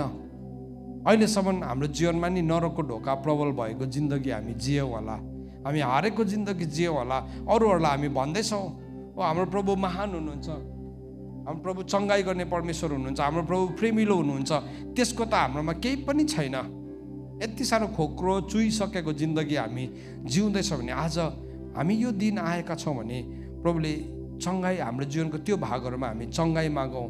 हामी लौडिसियाको मण्डली जस्तो नहौँ जसले आफैलाई यो भनेको थियो म धनी छु, मसँग धन सम्पत्ति छ, मलाई केही कुराको पनि अभाव छैन। तर वास्तवमा चाहिँ ऊ गरिब, अभागी र नाङ्गो थियो। उसले आफ्नो अवस्थालाई जानेको थिएन। तर प्रभुले के गर्नुभयो भन्दाखेरि नि प्रभुले भन्नुभयो मबाट किन, म तिमीलाई सल्लाह दिन्छु, मबाट तिमीलाई आँखामा लगाउनुलाई मलम किन, मबाट तिमीले त्यो वस्त्र किन भनेकन प्रभुले सल्लाह दिनुभयो। आज चर्चलाई प्रभुले यही कुरा भन्दै हुनुहुन्छ। मेरो प्रियहरू, हामी यो दिनहरू जुन दिनहरूमा बाँच्दैछौँ यो साह्रै शक्तिशाली दिनहरू हो। It is a very powerful days. किनभने शक्तिशाली दिन चाहिँ पृथ्वीको लागि घोर अन्धकारले ढाक्दाखेरि आउँछ भनेको छ। हामी त्यही दिनलाई जिउँदैछौँ। तर यो शक्तिशाली दिनमा चाहिँ प्रभुले एउटा दलकोमा चाहिँ प्रभुको महानता देखाउनुहुन्छ, तर अर्को दल चाहिँ नि त्यही अन्धकारमा हराएर जान्छ। आज म चर्चलाई एन्करेज गर्न चाहन्छु। We are called to be powerful, we are called to overcome the gates of hell.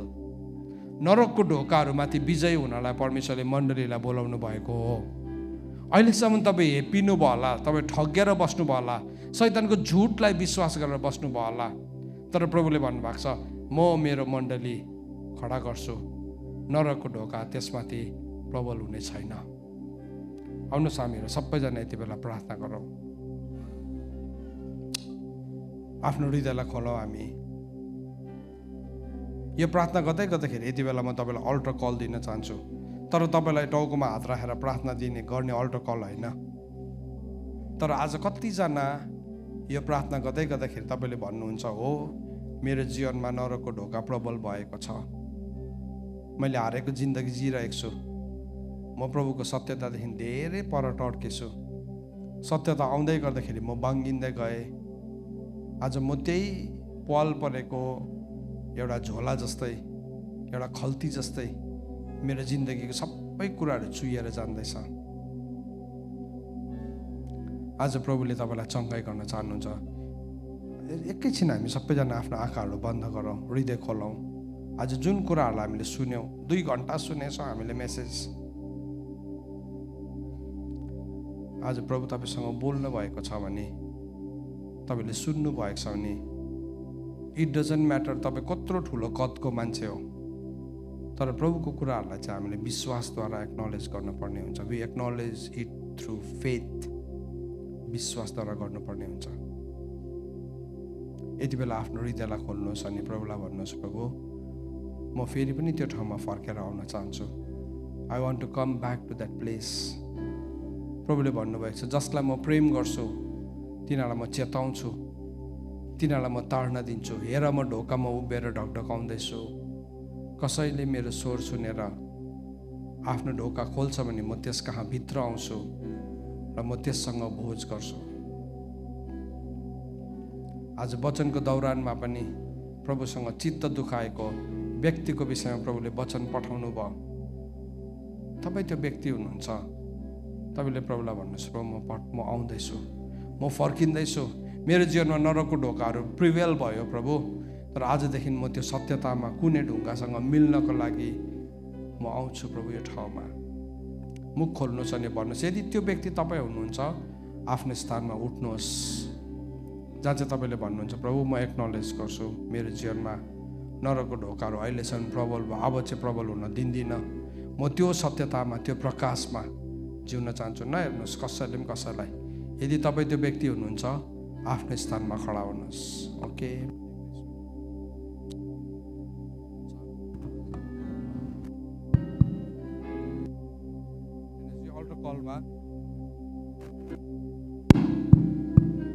यो अल्टर कलमा तपाईँको लागि कसैले हात राखेर प्रार्थना गरिदिनेवाला छैन, तर तपाईँ उभिँदै गर्दाखेरि चाहिँ तपाईँले आफ्नो स्वीकृति प्रभुको अगाडि जनाउँदै हुनुहुन्छ।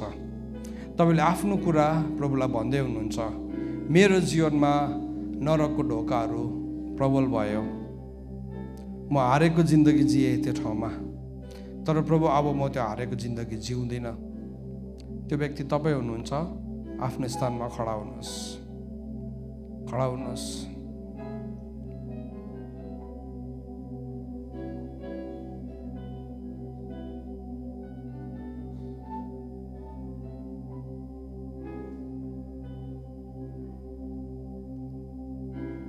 तपाईँहरू जतिजना खडा हुनुभएको छ, म तपाईँलाई अगाडि एकैछिन फर फ्यु मिनट्स सके मैले तपाईँहरूलाई अगाडि बोलाउन चाहन्छु, so that we can pray together, हामी प्रार्थना गर्न सकौँ। तपाईँहरू अगाडि आयलमा आइदिनुहोस्, हामी प्रार्थना गर्नेछौँ। तपाईँहरू जतिजना प्रार्थना गरिराख्नु भएको छ, डिस्टर्ब नहुनुहोस्, मान्छेलाई नहेर्नुहोस्, रमिता नहेर्नुहोस्, तर तपाईँहरू आफ्नो बसेको ठाउँमा प्रार्थना गर्नुहोस्। प्रभुले भन्नुभएको छ, प्रभुले खरानीबाट सुन्दरतालाई फर्काउनुहुन्छ। प्रभुले भन्नुभएको छ, के कसैले यस्तो कुरा सुनेको छ, एकै दिनमा एउटा राष्ट्र जन्मिन सक्छ?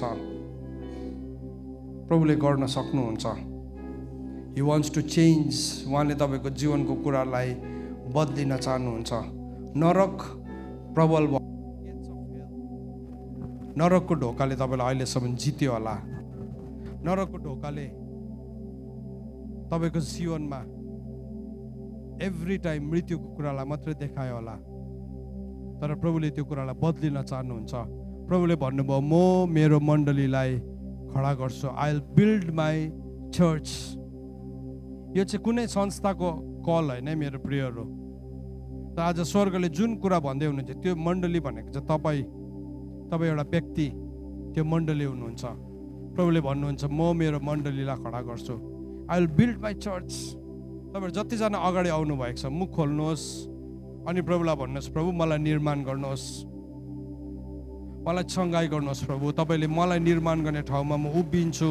म थुप्रोपल्ट टाढो भएँ प्रभु, तपाईँदेखि टाढो भएँ प्रभु, म कता गएँ, आइ एम लस्ट, म हराएको अवस्थामा छु। तर तपाईँले दिनुभएका कुराहरू, तपाईँले म माथि निर्माण गर्न चाहेको प्रकाशहरूको लागि म मेरो हृदयलाई खोल्छु। त्यो रेभेलेसनलाई प्रभुले खोल्न चाहिराख्नु भएको छ।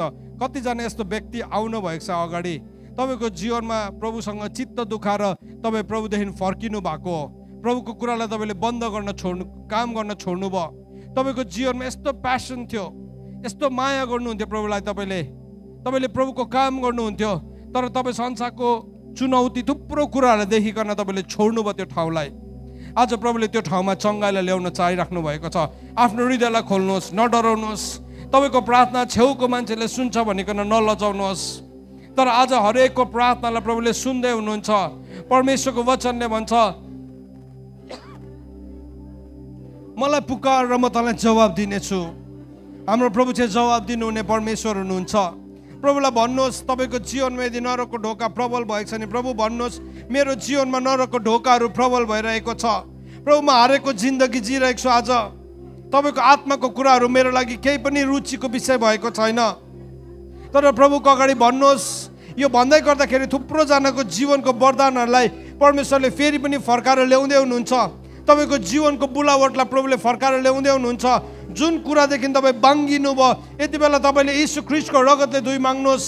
प्रभुलाई भन्नुहोस्, प्रभु म लडेँ, म गिरेँ, म फोरी भएँ, तर यति बेला मलाई धुइदिनुहोस्। मुख खोल्नुहोस् अनि प्रभुलाई भन्नुहोस् तपाईँको त्यो अवस्थाको लागि। तपाईँ त्यतिकै दोषी भएर नबस्नुहोस्। आज प्रभुले नयाँ मेन्टललाई, एउटा नयाँ वस्त्रलाई प्रभुले तपाईँलाई ओढाउँदै हुनुहुन्छ। जसरी मोआबी स्त्री रुथलाई त्यो उसको मालिकको त्यो जुन चाहिँ पछ्यौरीले उसलाई छोपेको थियो, बोजको त्यो पछ्यौरीले छोपेको थियो, आज त्यसरी नै प्रभुले तपाईँलाई छोप्दै हुनुहुन्छ। यति बेला चुप नलाग्नुहोस् मेरो प्रियहरू, मुख खोल्नुहोस् अनि प्रभुलाई भन्नुहोस्, प्रभु म त्यो प्रार्थनाको ठाउँमा फर्किन्छु। त्यो भरोसा गर्ने ठाउँमा तपाईँको जीवनमा तपाईँले यस्तो अलौकिक परमेश्वरको काम देख्नु भएको हो, यस्तो अलौकिक प्रभुको कुराहरू देख्नु भएको, जहाँ चाहिँ परमेश्वरले तपाईँको जीवनमा अलौकिक कुराहरू गर्नुभयो, तर त्यो सबैदेखि आज तपाईँ टाढा हुनुभएको छ। तपाईँले प्रार्थना गरिदिँदै गर्दाखेरि मान्छेको जीवनलाई छङछङ देख्नुहुन्थ्यो, तर त्यो कुराहरू मेट्यो तपाईँको आँखाबाट। हेर्नुहोस्, परमेश्वरको वचनले भन्छ परमेश्वरको वरदानहरू चाहिँ अपरिवर्तनीय छ। प्रभुले लानु भएको छैन, अधर्मले छेलेको हो। प्रभुलाई भन्नुहोस्, प्रभु मलाई धुइदिनुहोस्। म यति बेला तपाईँको अगाडि आउँदैछु। मेरो जीवनमा नरकको ढोकालाई मैले प्रिभेल हुन दिएँ। मेरो जीवन चाहिँ फाटेको त्यो खल्ती जस्तै भयो प्रभु, तर यति बेला मलाई बदलिदिनुहोस्।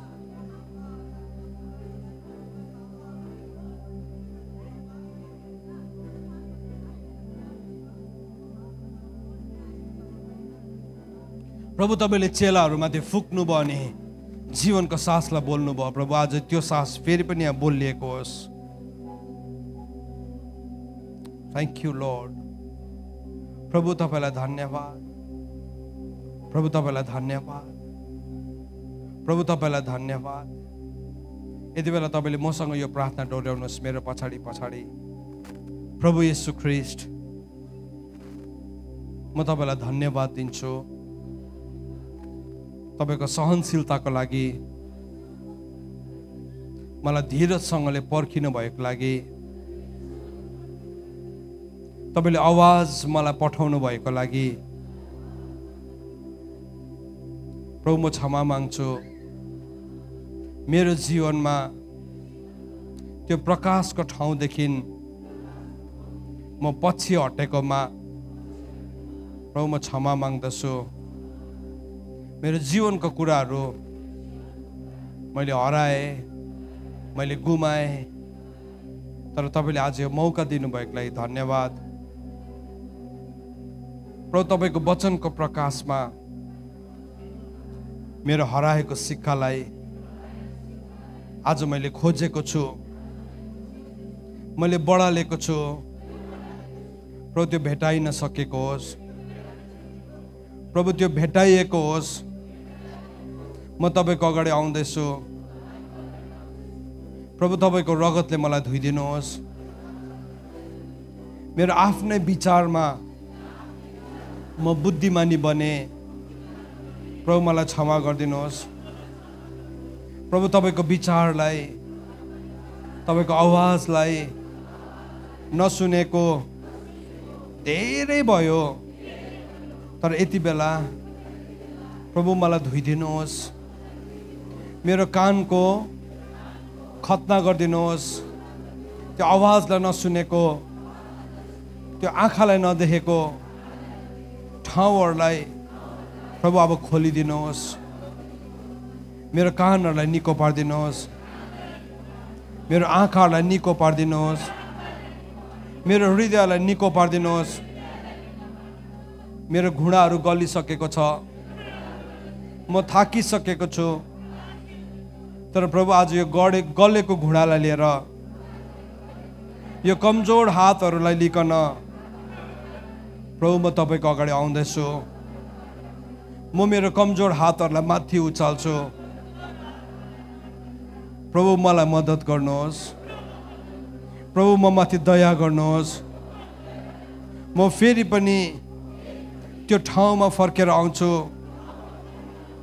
प्रभु यो निर्णय म गर्छु, पवित्र आत्मा मलाई बल दिनुहोस्, पवित्र आत्मा मलाई शक्ति दिनुहोस्। म फर्केर आउन चाहन्छु। मेरो लाजलाई छोपिदिनुहोस्, मेरो डरलाई ढापिदिनुहोस्। म भित्र भएको फोहोरीपनलाई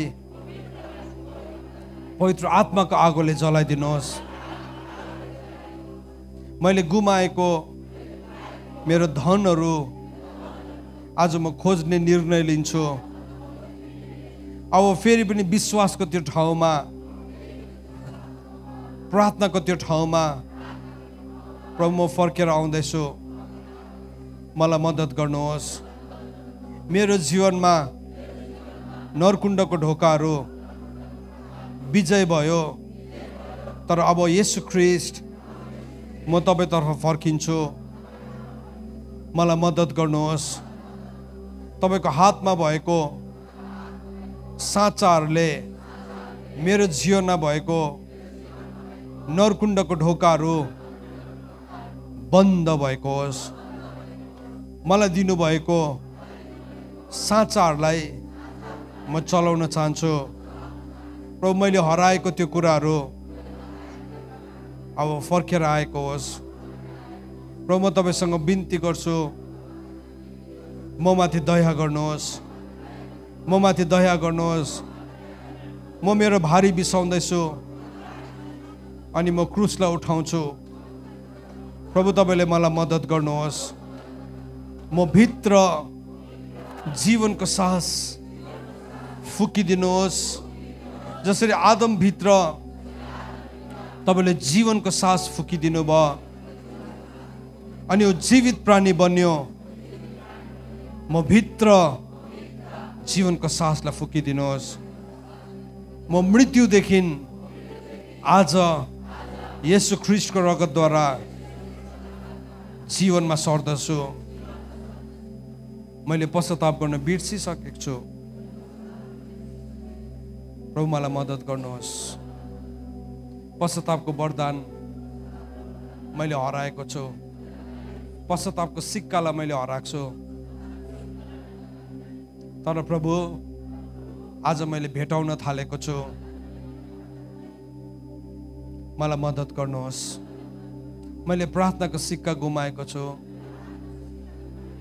मैले विश्वासको सिक्का गुमाएको छु।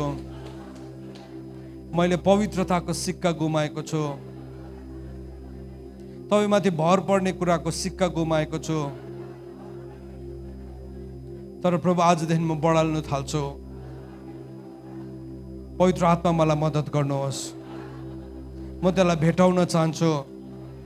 म त्यसलाई गुमाउन चाहदिनँ। त्यो कुराप्रति म प्रभु बेफिक्री हुन चाहदिनँ। तर त्यो कुराको अब म वास्ता गर्छु। मलाई मद्दत गर्नुहोस्। मलाई सहायता गर्नुहोस्। म माथि शुद्ध पार्ने पानी छर्किदिनुहोस्।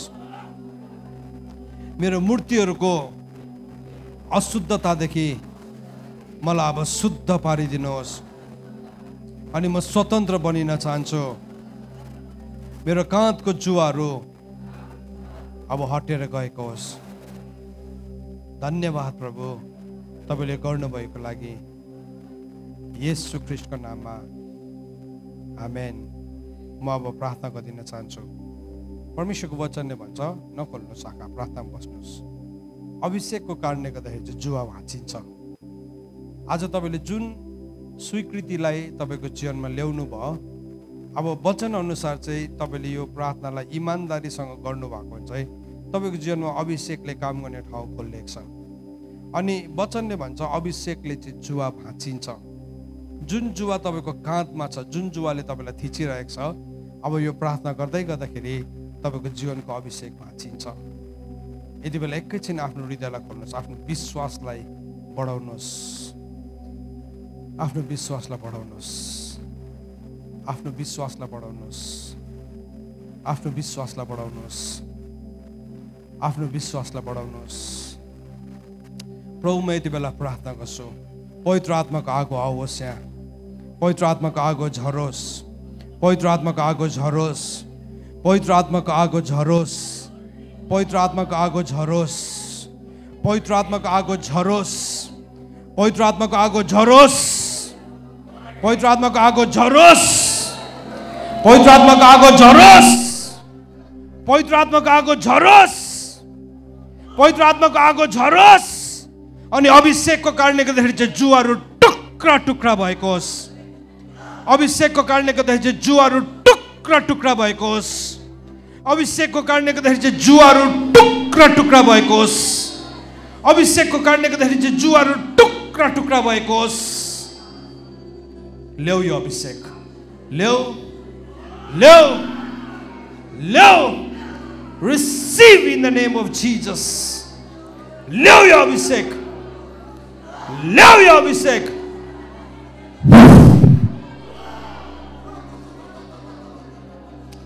ल्याऊ यो अभिषेक, ल्याऊ यो अभिषेक, ल्याऊ यो अभिषेक, ल्याऊ यो अभिषेक।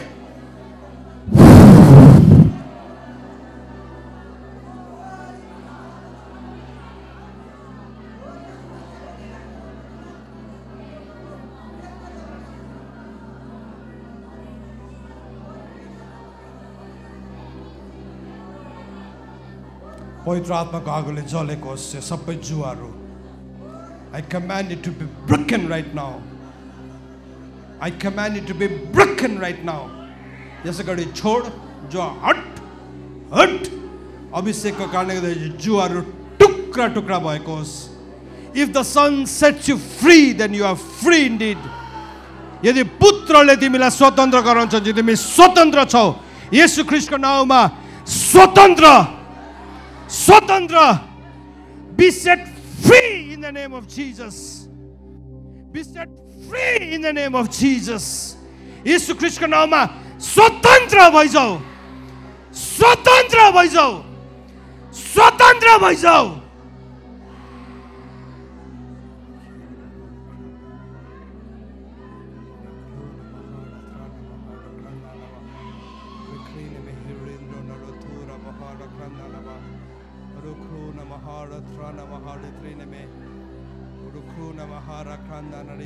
कतिजनाबाट भित्रबाट केही कुरा निस्किनु खोजेको अनुभव गर्दै हुनुहुन्छ, नरोक्नुहोस्, निस्कन दिनुहोस्, त्यसलाई जान दिनुहोस्, जान दिनुहोस्, जान दिनुहोस्। Be set free, be set free, be set free.